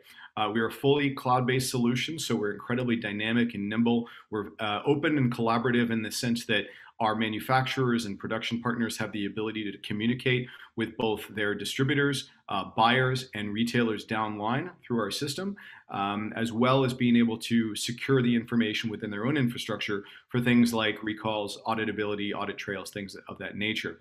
So been an extremely exciting couple of years in the space. We cut our teeth in Canada.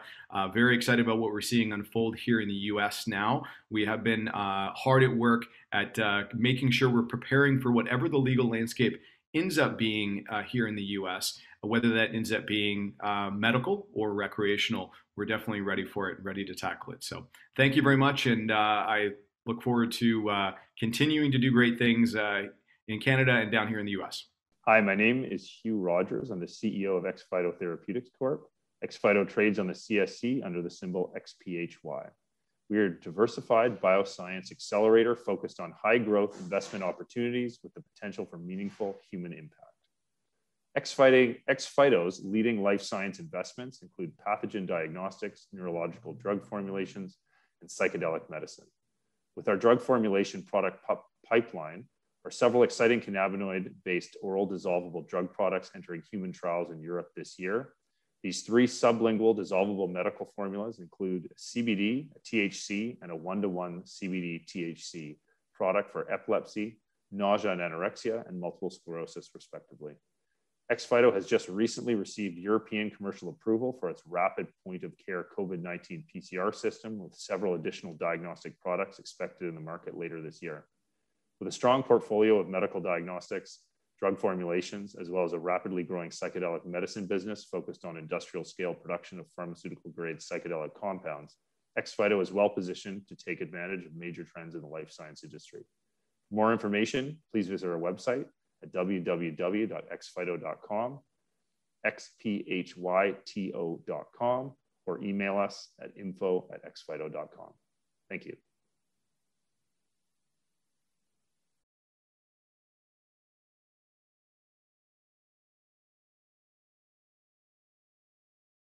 Hey, how you doing? I'm good. Perfect. I'm having a great time. Thanks everyone for watching that. That was those were issuer pitches. Every one of those companies is listed on the Canadian Securities Exchange. You can go to our website, thecse.com. You can look up stocks. You can look quotes. You can look up regulatory documents if you please. Get to learn the companies more, and perhaps you're already an investor in one of these. It's or a few of them. But yeah, we're going to take a tonal shift now for the remainder of this program. And I talked to Jay behind the scenes here. And what we're doing is we are going to talk about social equity and justice. And these are topics that have been undercurrents throughout the entire series thus far. And maybe, Jay, if you want to just tell me from your own perspective, you know, where you've intersected with social justice and equity in the cannabis sector, if there's places that you've seen changes or at least been encouraged by the evolution of the industry and how the impact of it on people who have been disadvantaged by the persecution that has come through this industry. Anything that you've seen that's given you, you know, some hope? Yes, but very little of it is actually in Canada. I mean, in Canada, you know, it's open to expungements and pardons, but very, very few people have taken advantage of that. And I think that's complexity and cost is my guess. That's here on this side of the border. On the other side of the border, I think I'm even a little bit more encouraged from a couple of reasons. One, many states, especially ones that are legalizing now, New York, New Jersey, Massachusetts, and others, are making this actually part or pillar of their legalization plans, both in terms of equity, in terms of licensing, but also in terms of expungement and pardons. And so you look at sort of New York's history and legalization, which is now coming to the fore. It was delayed in many respects, in part because of this pillar, which was not enough. Same thing in New Jersey. I think we'll see it in more and more states. So in that respect, like it's great because it's actually much more on the fore of the conversation than certainly it has been on the Canadian front.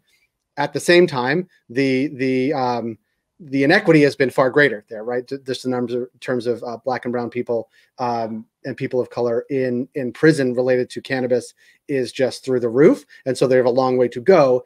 It's how to balance that equity and provide access to capital to those people that want to actually enter the space. It is a very challenging business to be in. We know that. That's sort of and so to do it is really challenging. And so how to do it right. Each state sort of has their own view on it. We've seen some movement in Illinois, certainly in New York, New Jersey, Massachusetts, and others. And so I think we'll see. It's not a near-term solve. It is more of a long-term thing, and we'll look at this with the lens of a year, 2, and 5, as opposed to 2-3 months. And so I think we'll see there. But I think it is much more the fore of the conversation in states coming online now versus states that went before, and certainly then it's been. I mean, we rarely ever talk about it here in Canada. No. Well, let's use this as a forum then to do that. So we've got 2 great conversations. We have Steve D'Angelo talking about the Last Prisoner Project. But before that, we have Barrington Miller, CSE's own Barrington Miller, leading a discussion on social justice, social equity, and the cannabis industry with 3 wonderful women who have had a lot of experience in their own right in the space. So without further ado, I'll roll tape. Please enjoy and comment. Comment within the group if you hear something that you want to discuss. They're an air meet or across any of the social channels that this is being broadcast on.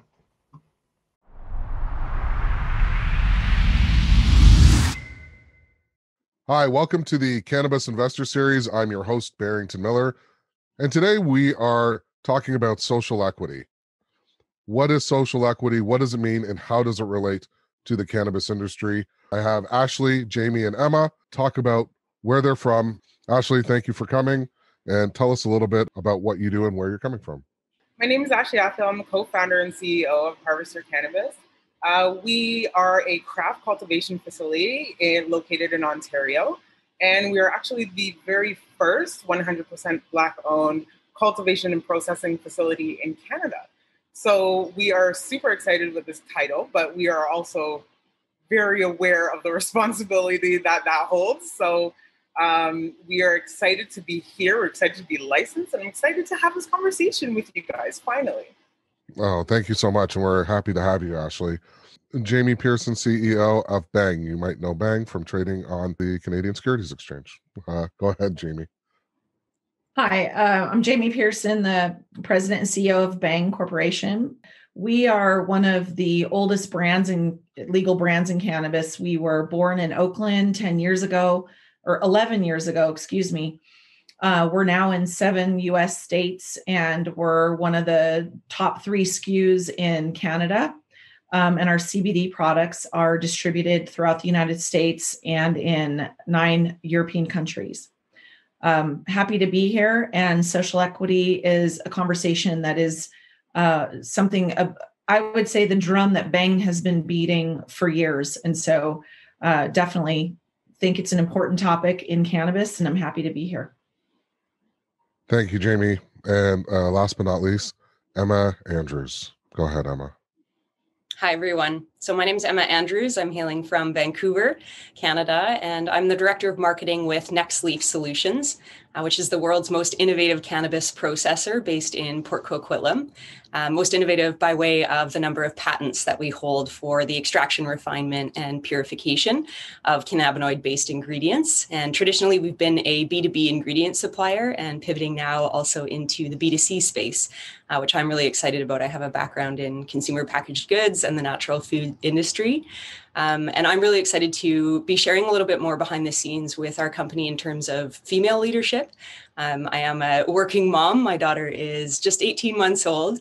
And gratefully, I've been able to work through my mat leave, if you will, a really non-traditional mat leave, and continue my work in the cannabis industry. And as I'm sure all these ladies can share, a rolling stone gathers no moss. And I've been really grateful to have a sound landing with Next Leaf and be able to marry both of those parts of my personality, the career side and the mom side.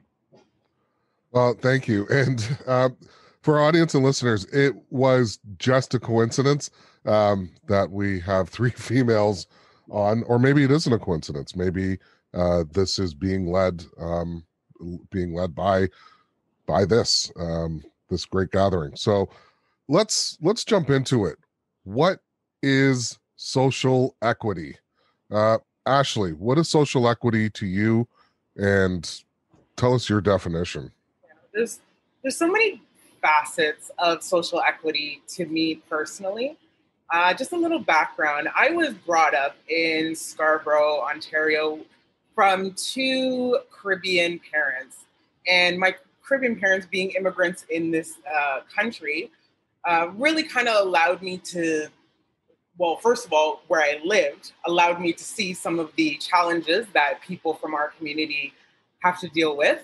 And as well, working in business and corporate spaces, I was also able to see some of the challenges that we also face. So when it comes to social equity, I feel like there's 2 lanes. There could be more, but there's 2 lanes that I see. And that is just the essential like justice and fairness of society and how people are being treated within society. And there's also the social justice equity piece of where those communities and how they're flourishing and how those businesses are flourishing. So there's different segments to social justice, but I'm happy as well. I'm here to have that conversation with all of you. Thank you. Jamie, you've been a very outspoken proponent for it. And you have the United States perspective, which might be different than we're experiencing in Canada. What does social equity mean to you? One of the things I talk about when I'm out speaking is the fact that we're in prohibition in cannabis, which means that the industry doesn't really fully exist yet in its in the capacity that it can be once we have banking and federal legalization, and we're able to make products in one place and send them everywhere else. But what that also means is we have an opportunity to right some of the wrongs.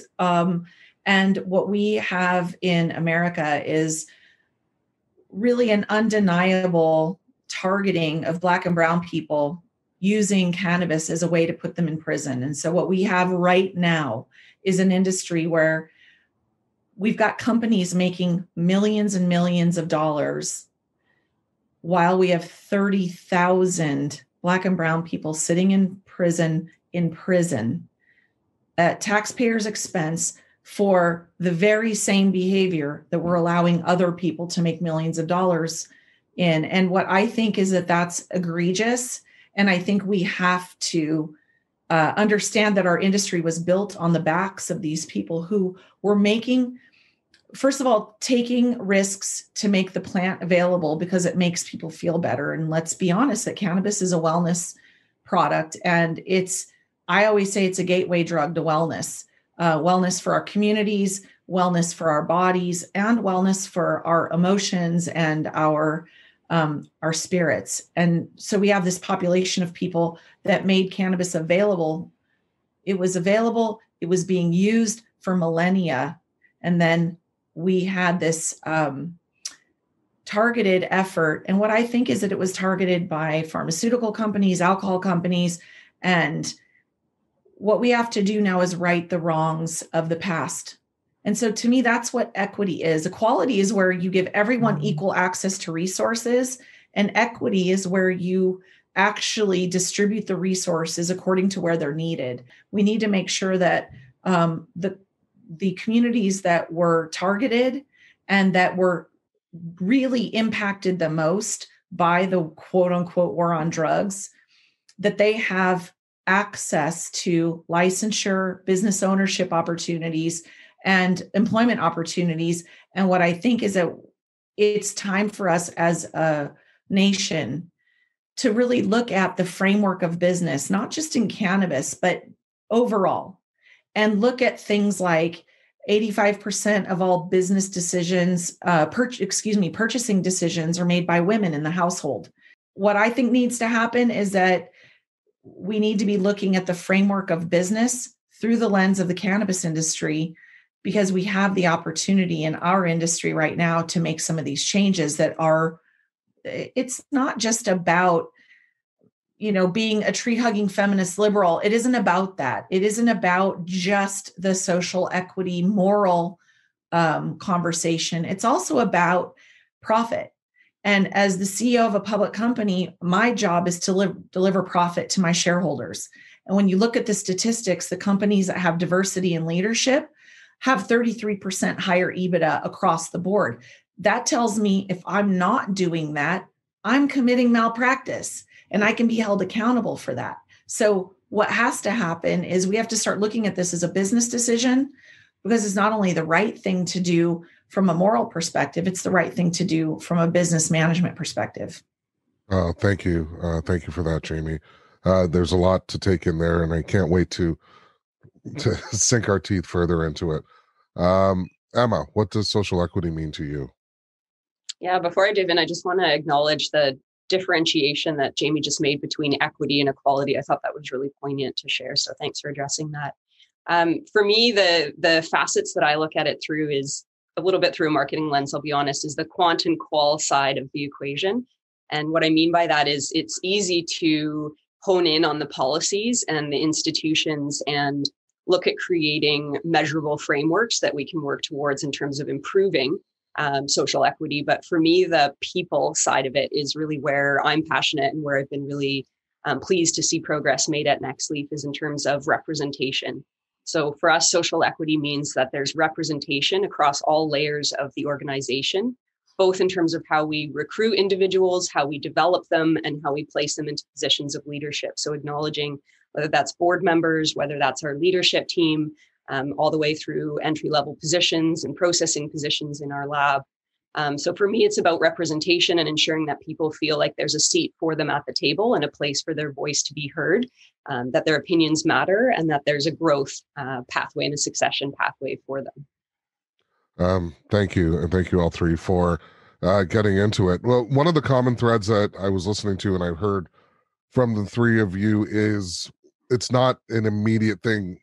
It's not attacking the problem at the surface. It's going back and going way, way back, further and deeper, and rearranging the mechanics of a systemic system that is clearly not broken. It's working exactly how it was designed to work, but it's changing that system. And to that, I kind of want to turn it over to Ashley, because she is involved in working at changing, the pen is mightier than the sword, and I'm going to let her talk a little bit more about that. Yeah. Ashley, over to you. Thanks, Barrington. Essentially, getting licensed, we got licensed in October 9th, 2020. And, to our surprise, Health Canada reached out to us to ask us how they can include more diversity, including it into the space. And we decided to really take a step back and really think about how this could be done. So, in previous ways, our strategy would normally be, let's bring in community, let's have a conversation. And we still want to implement that. But what we really want to target and what we really want to focus on is the policies. And changing policy will essentially allow for a change in trajectory. So up here in Canada, back in November 2020, Justin Trudeau released a program, and it was called the Black Entrepreneurship Program. The purpose of this program was to ensure that Black entrepreneurs and Black persons of color, I guess you could say like myself, would have the opportunity to actually build business and as well get funded. So with this opportunity, it's still rolling out, to let you know, with this opportunity being generated, I just thought it would be perfect if we could implement the licensing structure from Health Canada, specifically the already established Indigenous structure, to be placed and merged into the Black Entrepreneurship Program. So just to give you a little bit of background on what's happening with the Indigenous Navigator Program, which has already been established and quite successful. The Indigenous Navigator Program, just one of the points of it is that one could essentially get licensed before their whole facility is built out. And Health Canada would be helping them every single step of the way to get to where they need to be. And I thought that would be a really great merger with the Black Entrepreneurship Program. And I love the fact that you're using a framework that's already been established. You're going to the government and saying, you already put it down. You already have it out. Yeah. We're taking that and you're not giving them an out, which is great. Emma, you're coming more from the marketing side. How are you approaching it, or how are you going to approach it when it comes to addressing the social equity and social equality and / social justice, all of those things, more from a media and marketing lens? Totally. I think one of the things to be really cognizant of is tokenism. And especially as a publicly traded company, there's a lot of visibility on the company in terms of how you represent or who represents the company. And so to be really sure that we are authentic in how we make decisions about who's given a platform or positions within the company. So authenticity in our hiring and in our people development, I would say, is one of the ways that we're really ensuring that it doesn't dance that line towards tokenism. I think within our company, we're a startup, and essentially in the cannabis space, a lot of companies are. Since the inception of the Cannabis Act, we've been in existence for about 3 years now, and publicly traded for the last 2. So there's a period of rapid growth where we both need to ensure we're hiring the right individuals, but that we're also creating a succession plan for a broader diversity of individuals to come into the company. Being science and technology based, this tends to be male-dominated industries. And so one of the ways that we've really championed this is with female leadership, and then additionally looking for representation across multiple races and ages as well within the company. We're very proud to have a woman of color on our board, prior Health Canada employee who has spearheaded her own cannabis consulting company. That's Dr. Sherry Boodram, a great dear friend and colleague of mine who's now also become a new mother. So there's a lot of female leadership in our company who have the expertise to deserve that spot at the table, who are also living and breathing the great balancing act, as well as dedicated to their careers. So I think, I mentioned at the beginning that the people development side has been truly important to us, and championing that within science and technology, and then furthermore within the cannabis space. New York is coming on. New York is legal, and this is massive. All eyes in the cannabis industry are squarely focused on this that part of the universe. What is the most important thing that New York has to show in its involvement for social equity to help it spread across the country and touch on the world? Most important is a tough question because there's so many facets of that issue. But I personally think the best thing that New York could do right now is lower the barrier to entry into the market and welcome people from the illicit market. They've got the largest illicit market in the world.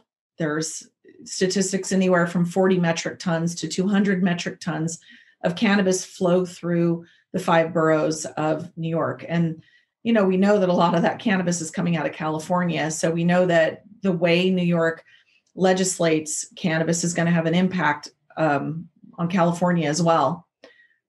What I think, though, is that they have a framework right now for cigarettes and alcohol distribution, and they don't need to reinvent the wheel. But what I envision is kind of learning from, the mess that California made when they went rec, was basically they said, all right, well, there's 3,000 dispensaries in California. We're going to allow you guys to go rec. We're going to give you the first crack at it, but it's going to cost you about $1 million to get that license. Well, then what happened overnight on December 31st, you have 3,000 quote unquote gray area legal dispensaries. And on January 1st, there were 300, but there were still 3,000 dispensaries because the other 2,700 didn't close their doors. And they didn't fund enforcement, thankfully, because they just created 2,700 new criminals who were running illegal cannabis operations because they didn't have $1 million to apply for the licenses. What they should have done is allowed all 3,000 in, grandfathered them in, and said, you're already functioning. And what we're going to charge you is some nominal fee, maybe 10 grand or $20,000 or something, to convert that license from medical to recreational. And now all of a sudden you've got 3,000 licensed dispensaries that are already operating. You can tax that product, and you essentially quash the illicit market. Because right now in California, if you purchase cannabis on the illicit market, it's not lab tested and it's not taxed. So it's quite a bit cheaper. So obviously I'd rather have lab tested cannabis, and the taxation dollars, do things like build schools and fix roads and all of that. So I think New York can learn from that and say, if we allow cannabis to be in every bodega that currently sells tobacco and alcohol, and we charge them a nominal fee, but we allow cannabis to be sold everywhere, we lower that barrier of entry, it will automatically include all of the people that are currently operating those small mom and pop businesses in all of the neighborhoods that exist in all 5 of those boroughs in New York and throughout New York State. And then it gives them access to the data of how big their market actually is. And there's another, there's a layer of money that comes in from that permitting of being able to sell the cannabis and then also taxing it at the register. And it doesn't have to be this egregiously high tax so that the person that's going to their plug on the street corner now goes to their bodega on the street corner. And you can, then allow home grow, which New York did, which I think is going to allow, lowering that barrier to entry. So I think it really just boils down to giving access in a common sense way. Right now, the New York laws, I think it's funny. So they've decriminalized the possession and use of cannabis, but selling is heavily regulated. So where do they think the cannabis comes from? Is like falls out of the sky into your lap. You know what I'm saying? So I think ultimately, if they want to protect the consumer, they have some heavy regulation like they do in tobacco and alcohol around the manufacturing and around the cultivation so that we know that there's no pesticides being used, that there is lab testing, and but they make it accessible to the people that are already using it. Oh, that's a brilliant answer. Ashley, I want to ask some of the, or maybe you don't, do you feel any pressure for being a Black-owned, Black-operating business? Is there something that non-BIPOC people don't realize? Yeah, just give us your perspective on the other end of this discussion. So just a little background on me. I've been in the space for a long time, but at least legally, for 10 years. And, I've maneuvered in the legal space a bit, and I could understand where your question comes from. Where is there pressure? There's no actual pressure, or maybe I just don't see it as pressure. I more so see it as a duty. It is my duty to do this. And I think it's also important that it is something that, especially the opportunity that I have with Health Canada, is done with, care, and we're doing it properly to ensure that not even just the Black community, but as well the Indigenous, Asian community, South Asian community are also intertwined into this potential cannabis equity rollout. And something like this can't be rushed. Something like this has to, and I understand people want to get on board and whatnot, but something like this, we have to actually ensure that people are being acknowledged, their cultures are being acknowledged, and their needs are being acknowledged. And so if that means that we have to take time, if that means that we have to ensure that people are being consulted and doing it right, then sure, no problem. I don't really look at that as pressure. I look at it as an opportunity just to make a big change. So this is not pressure. This is an honor for me. So I'm grateful. Yeah, I don't want Black-owned businesses to be a thing. It's just businesses, and everybody's owning and all of that. So, thank you. And you know what? When I say pressure, because I'm related to my own background. My parents are Jamaican, and it was always, you have to do more to just get to the start line. You have to, and don't screw up, because all eyes are really on you because you're in this position. So, we're running different races, and that's just a fact. And so kudos to you again, for not only thinking of this generation, but the next generation, and so on and so on. Yeah. If you don't mind, I just wanted to as well, with regards to New York, I really like the fact that, and correct me if I'm wrong, individuals who actually obtain the first 25 equity licenses actually have to hold on to them for 2 to 5 years. I think that's very important. And the reason why is because what we're seeing in California and other places is that an individual person of color, a Black person, might be able to obtain that license, but right after would be, would have to sell it to somebody who's willing to give them a pretty solid amount of money.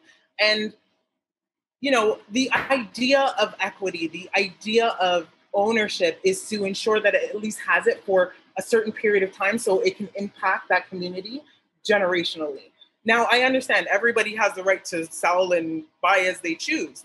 But I think that's a really good policy that's really good to ensure that individuals are not even just learning how to build a business, not executing their business, but have the ability to hold on to those businesses.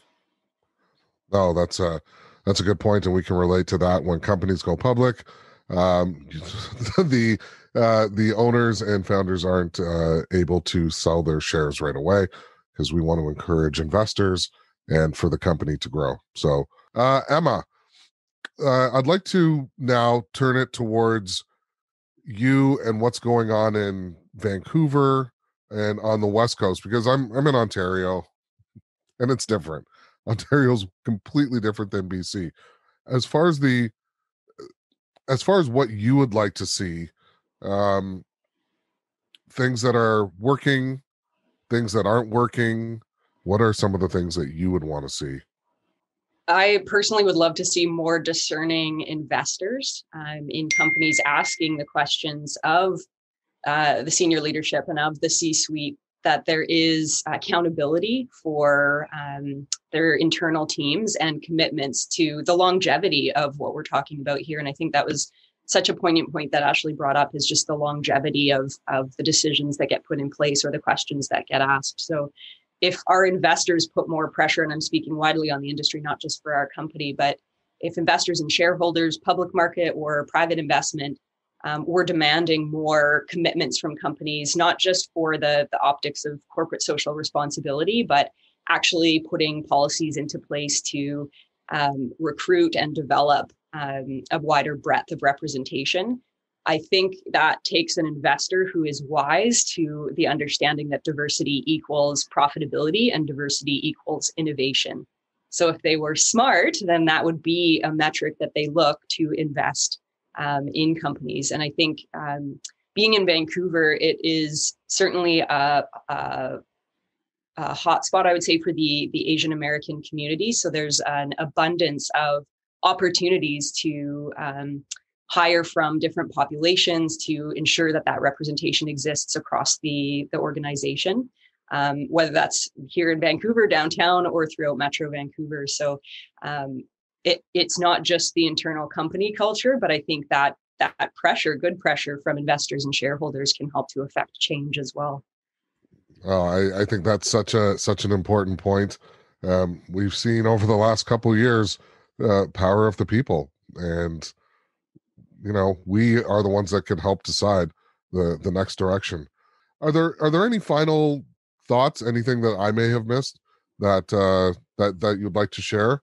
I just want to say, when it comes to social equity, yes, we all understand the importance of it. Like, we've been bombarded by this message. But now I just feel like it's a great time and opportunity to actually execute on it, to actually come together as industries, whether it be, our industry, whether it be in Canada, in the States, actually coming together so we can actually build a format, a framework for the rest of the world to look at and say, you know what, it worked successfully over there, it can work over here. And that's the thing about cannabis. Like, cannabis is, like you said, it's a healer.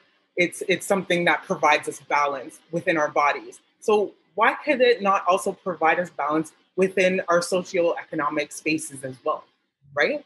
And so having strength within diversity, having different points of views is very important, but as well, building that network, building that domestic, but as well international network is that much more important. So I think we're going into a good space. Yes, there's going to be challenges. Yes, there's going to be obstacles, but we're going into a good space. And I actually am excited to see the change that's going to come. So let's just hope that everything goes well, especially up here in Canada. We're working really hard with our partners to make sure that this can actually come to fruition. And we're really excited about this opportunity. Thank you, Ashley. Jamie, any final closing thoughts? I think there needs to be a change fundamentally in what we consider qualified, because what happens in my life a lot is when I am, saying we need to go add a person of color to our board or to go find a person of color for our executive team. The comment I get is, shouldn't we find the most qualified person? Well, part of the problem with that notion is that how do you get a pool of qualified applicants who've got former board experience if 20 years ago, people of color weren't allowed, or 50 years ago, women weren't allowed to have bank accounts. We weren't allowed to own real estate. We weren't allowed to vote. So we certainly weren't sitting on boards of public companies. So you don't have this historical churning of qualified applicants. So there has to be a place to start. And it starts with saying, okay, maybe what we're going to do in this particular case is have the qualifications look a little bit different so that we can start providing experience to people that don't have it, that don't come with it. Because I find it interesting to talk about when we're talking about giving access, when we're talking about providing opportunities, there's this concept that there are those of us, and let's be honest, it's white people who hold all of this power, and we get to give access. But the reality is, it isn't ours to give. The power, it really shouldn't belong to us. It's like you said, Barrington, the system's working exactly the way it was designed. So in order for us to redesign the system, we have to really look at that framework, and we have to be challenging ourselves. I constantly think about things like the concept of a Black movie. It doesn't, well, yeah, I understand that if Spike Lee's making a Black movie, Do the Right Thing or something like that, I get that that's a genre, but it automatically puts movies like Mission Impossible, we don't call that a white movie, right? So then all of a sudden we have literature, and then we have Black literature. And I just think that constant concept of the other and the otherness, we need to be looking at that and constantly questioning who's sitting in the position of holding this power, and is that proper? And I think those are, maybe some esoteric conversations, but I think it isn't enough to be giving a little bit. I think we need to be looking at broad changes. And I think Ashley made a really great point. It's that we have an opportunity now to really make some of these changes and execute some of these things. But it starts with having an awareness of maybe that this isn't a Black problem. It's not a BIPOC problem. It's not a women problem. And I'm not saying that white men are evil. I'm just saying that they held the power in the beginning, and it's time for some of that to change. And we've got to do that through awareness and through having conversations like these. No, thank you. I remember when I used to hear the term Black on Black violence. It's like, what else is going on then? Like, I don't hear other terms. So yeah, I know exactly where you're coming from. And again, it's to reiterate that point. I just want the term movies. I just want the term literature. I just want the term businesses. But change is slow, and it's better now than it was 25 years ago. And it'll be better in the next 25 years. I truly, truly believe that. Emma. Patient when people are like, we're making progress. It's like, we're making progress. Well, why don't we just fix it? Yeah. No, I totally agree. And we are on our way. Emma, any closing thoughts, any closing ideas? Yeah, I think just especially in reflection of this being a cannabis-focused conversation around social equity, we are a very risk-tolerant group. We've gotten into this industry in the first place. So I think I really want to encourage anyone watching to implement that same mentality when we think about being more critical of the lens in which we approach the world. So not being afraid to do the work, to learn and unlearn, just the way we have in cannabis and with our business, is to have that self-reflection internally. I'll put out the word intersectionality for anyone that's unfamiliar with it, is just to really understand the place of privilege in which you might come at any of these issues, but also the ways that you may have also experienced prejudice. We all have that intersectional lens. So I encourage everyone to be a little bit more fearless in the face of this conversation, and do the work yourself to understand where you're coming at this conversation and the opportunities that you personally have and how you can show up. And I think, just coming back to us being in this industry, we are a very progressive group. We are very fearless in many ways. So harness that, and we can do better.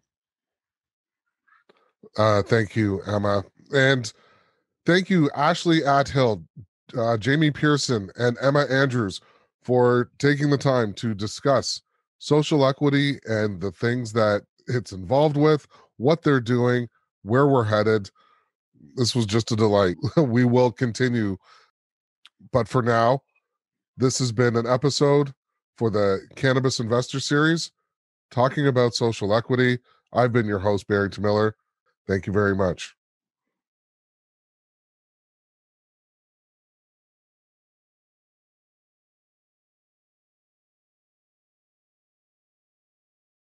All right. Well, a lot to unpack there. And unfortunately, we don't have a lot of time to do that.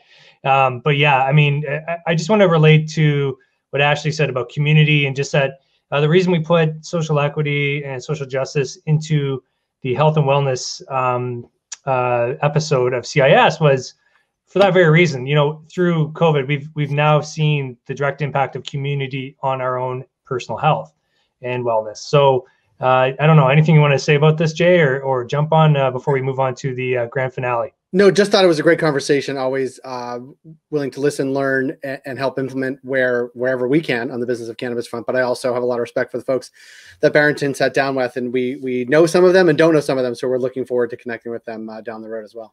Absolutely. So I guess we can consider this bonus content. This is Steve D'Angelo with our own Anna Sarin. This is about 9 minutes long, and then we'll be back to recap and do a very quick recap, and then tease next week's episode. So hang with us. This is Steve D'Angelo with Anna Sarin.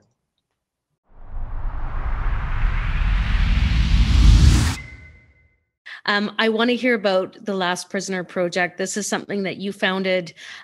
What year did you found the project? I founded it in 2017. Well, I got the inspiration for it in 2017. We didn't really get around to founding it until the early part of 2019. Okay. I was in Toronto. I was in the financial district. I was at the top of a beautiful building in a beautiful conference room at a beautiful table. It was a great day. Everybody was looking at business plans and projections, and there was a lot of money on the table. Everybody was feeling really good. My phone starts buzzing. And, normally I don't interrupt a meeting like that to go take a phone call. But this case, it was my buddy Chuck, who was calling me from a prison in Pennsylvania, where he had been in prison for 4 years for smuggling 14 pounds of cannabis from California to Pennsylvania. And I went out, I took the call in the hallway, and it was grim, because it's always grim to talk to your friends when they're in prison. And I was still feeling that grimness when I walked back into the room. And I was just struck by the difference between the feeling that I had after talking to Chuck and the feeling that was still present in the room. And I realized in that moment that I couldn't go forward and be part of building this legal industry, creating intergenerational wealth, and not do something for Chuck and the thousands of other people who were in prison for doing exactly the same thing that I was doing at that conference table, but at a much lower scale. And then I realized, as I looked at all of the plans that were on that table, I started thinking about the dollars that were there. I started thinking about all of the other rooms where people were having the same conversation. And I realized that we wouldn't need very much of that pile of money to get the job done. So releasing every single cannabis prisoner on this planet, and that is what the mission of the Last Prisoner Project is is not just a noble crusade. It's something we can actually get done, and we are getting done. So in the last 6 months, LPP has seen some really wonderful successes, including the release of Richard DeLisi in Florida. Richard was serving a 90-year sentence for nonviolent cannabis, quote unquote, crimes. He was the longest serving nonviolent prisoner in the United States of America. He's been released. Michael Thompson, who was released after serving 25 years of a 60-year sentence for selling 3 pounds of cannabis to an undercover cop in the 1990s. He was the longest serving prisoner in the state of Michigan. He has been released. But there are 40,000, more or less, more prisoners yet to go just in the United States. And we don't know how many around the world, probably millions. So the mission's simple. As we build this industry, let's make sure that we don't leave anybody behind, that everybody who's been doing this activity, no matter when they were doing it, is released, and they get the resources they need to rebuild their lives. You know, this is, I feel a bit emotional from that, Steve. You know, this is a really important story to tell.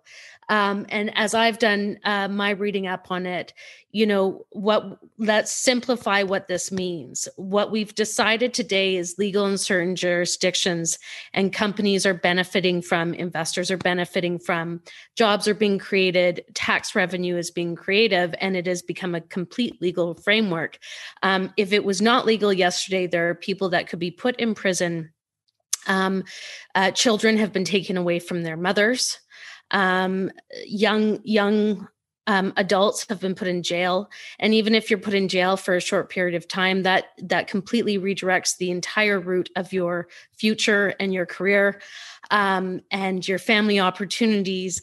It really has destroyed lives for something that what yesterday could have been illegal is legal today. And many people are getting to enjoy the benefits of it. So I am so thankful that we have people out there like you doing that work. Sorry. Well, you know, this should be really simple, Anna, right? If we as a society have decided that something isn't wrong, that we're not going to punish people for it anymore, then you have to stop punishing the people who are being punished for the thing that you decided isn't wrong anymore. Exactly. It's really simple. You would think that this would be a standard part of every cannabis legalization law, that it would be automatic. It hasn't been thus far, but hopefully moving forward, we'll see that kind of change. So can you touch a little bit on, this is part of the legalization within New York, correct? And well, in New York, they have a expungement process, which is written into the law. And the word that I'm getting from the governor's office is that it is their intention to pardon every single cannabis prisoner in the state prison that they're able to identify. And so the Last Prisoner Project is now in the process of attempting to do that assessment. It's sometimes challenging to figure out what prisoners are actually incarcerated for, because they're typically charged with a long list of crimes. But we're untangling that knot right now. And we're hopeful that the governor's office in New York is going to do the right thing. Well, this is also, it's not just people that are currently within in prison currently. This is also people who are walking around, with this on their record, and they can't get a student loan, and it might be more difficult for them to get a job. It might be more difficult for them to get a mortgage on a house. These are they hang over them for the periods of their life. So it's also expunging, I think, some of those records of people that are walking freely today. Are you seeing this where the attempt is to expunge past records of what is considered legal today if they were arrested for that same act, that it'll get expunged? Are we seeing that come in other states as well as part of their legislative changes? Depends a lot on the state. So, we've seen it in New York. We are not seeing it in places like Mississippi and Alabama that are just beginning to reform their laws. Some of the more conservative southern states are not taking that measure yet. So this is a conversation that needs to continue happening. And, just to underline this, It really is devastating to have any type of conviction, particularly a felony conviction. I'm one of those people. I have a felony conviction for cannabis, and it's been responsible for me being denied cannabis licenses that I otherwise would have been able to develop. It's been responsible for me being turned down for loans, turned down for health insurance, turned down for life insurance. I cannot even hire a financial advisor to advise me on my legal investments because I've been put onto the federal government's cannabis blacklist. I am unable to open a retirement account with a retirement company for the same reason. So it's really a devastating and crippling thing to happen, and expungement is it's important. You know, keep in mind that one American has been arrested on cannabis charges roughly every 45 seconds for the past decades. And so we're talking about millions and millions of people walking around with a cannabis conviction. Unbelievable. Before I start to tear up again, Steve, because our audience doesn't need to see that, I want to just thank you so much. Again, you know, I always love hearing your thoughts on everything. And I really hope that we can do this again. I definitely want to revisit our conversation after legalization in Mexico. The CSE can't thank you enough for your support that you've given us over the years. And can't thank you enough for, I think one of the things I love the most about some of the work that you do is I think you do a really amazing job at bringing the community of cannabis together. You put us in rooms together. You put, small entrepreneurs in a room with stock exchanges and in the same room with somebody who will write a big check and help them develop their business, to, people who require advocacy groups for them to be able to expunge their records or get out of prisons, and everything in between. So thank you for everything that you have done, Steve. And thank you so much for being a part of our forum. I look forward to speaking to you again soon. I look forward to it too. Thank you so much, Anna. Be well.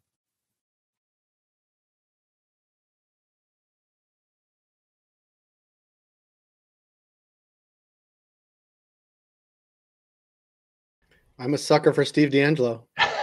You're saying he's your super cannabis superhero, and frankly, I mean, he's paid he's paid a price to do what he's done, and hopefully it is helping people, because, as you mentioned, one arrest every 45 seconds, was it, in the U.S. over the last few decades? I mean, it's a hard number to compute how many things people have been impacted and destroyed because of misguided legislation against the plant. So it's not a happy note to end on, but it's a note that I think we have to end on when we talk about social equity, social justice, is reminding ourselves that there are a lot of people left behind as this industry evolves, and we need to do our best to help them. Why is he your hero? Why? Anything else? Well, I grew up, that's not the right term, but like in my mid to late 20s and early 30s, lived in San Francisco. So for about 12 years. And Harborside in Oakland was the pioneer. And there was a TV program that it was like a reality show about his work at Harborside and sort of what they were dealing with then. And then to see him sort of years later, almost 20 years later, is amazing. And then during Lyft in 2019, June, is right after that, they went public. Harborside went public on the CSE. And we interviewed Steve, and we'd seen him a couple times down like at events and stuff. But I was telling you in the chat that my mother was watching the stream of me interviewing Steve D'Angelo, and she texted me, and she's something like, "You're quite the fanboy." And it's true, because I just feel like in what realm do something I do get to sit down with Steve D'Angelo to ask him about sort of his journey in cannabis, where obviously late to the game, didn't risk prison to do what I do. What I do is relatively easy. I sit in front of a camera and ask people questions, most part, and run a website and do all that stuff too. But he's really in it, in the thick of things, and saw where the world is going well before most people did. And so it seemed we weren't even on par, but it was great to sit down with him. And I think he does, not only on the business side, have the vision and what sort of Harborside has turned into, but also, if you follow him anywhere, he's traveling the world to sort of espouse the virtue of the plant. So it's inspiring all the time, and so it's great to see him on this forum too. Yeah, and that's a perfect segue, Jay, for next week's show, which is the global cannabis economy. We'll actually have more Steve talking about Mexico and his time there and some of the things he sees happening in that jurisdiction. It's a very exciting jurisdiction. We're going to go all around the world next week, and it's been a fantastic journey thus far. And thank you for joining me for the journey today, Jay, and for having Business of Cannabis be our official media sponsor this week of the Cannabis Investor Series. We always try to get these done in 2 hours. They always run a bit long. And I do thank everyone that has stuck with us today and the team behind the scenes, Anna, Barrington, Anil, Phil, Richard Carlton, the team at Sparks Publishing as well, and everyone that's helped put these events together thus far, and the clients that have participated, and all the great speakers and guests. We couldn't do it without you. And we truly feel that, again, at the CSE, we are the best home for these companies. And we hope that we could continue to work with this industry for a very long time. So, Jay, without further ado, I just want to thank you once more. Hope you're watching next week. I'll give a plug for the Prohibition Partners people, because they have their own event. It started today, but goes the rest of the week, and you should tune. I was tuning into that this morning. Really, if you like the next frontier or a next frontier, is certainly what's happening, not just in the States, but in Europe as well. And like, it's very interesting where they are vis-a-vis where we are here in Canada, and what they've learned and where they're taking it. So absolutely. We can't wait. So again, next week is the series finale. And thanks again for watching. If you're watching on YouTube right now, hit subscribe. You'll get an update as soon as that show ends up on your stream. Yeah, smash that like button too. That really helps. Without further ado, I'm James Black at the Canadian Securities Exchange. That was Jay Rosenthal. We'll see you next week.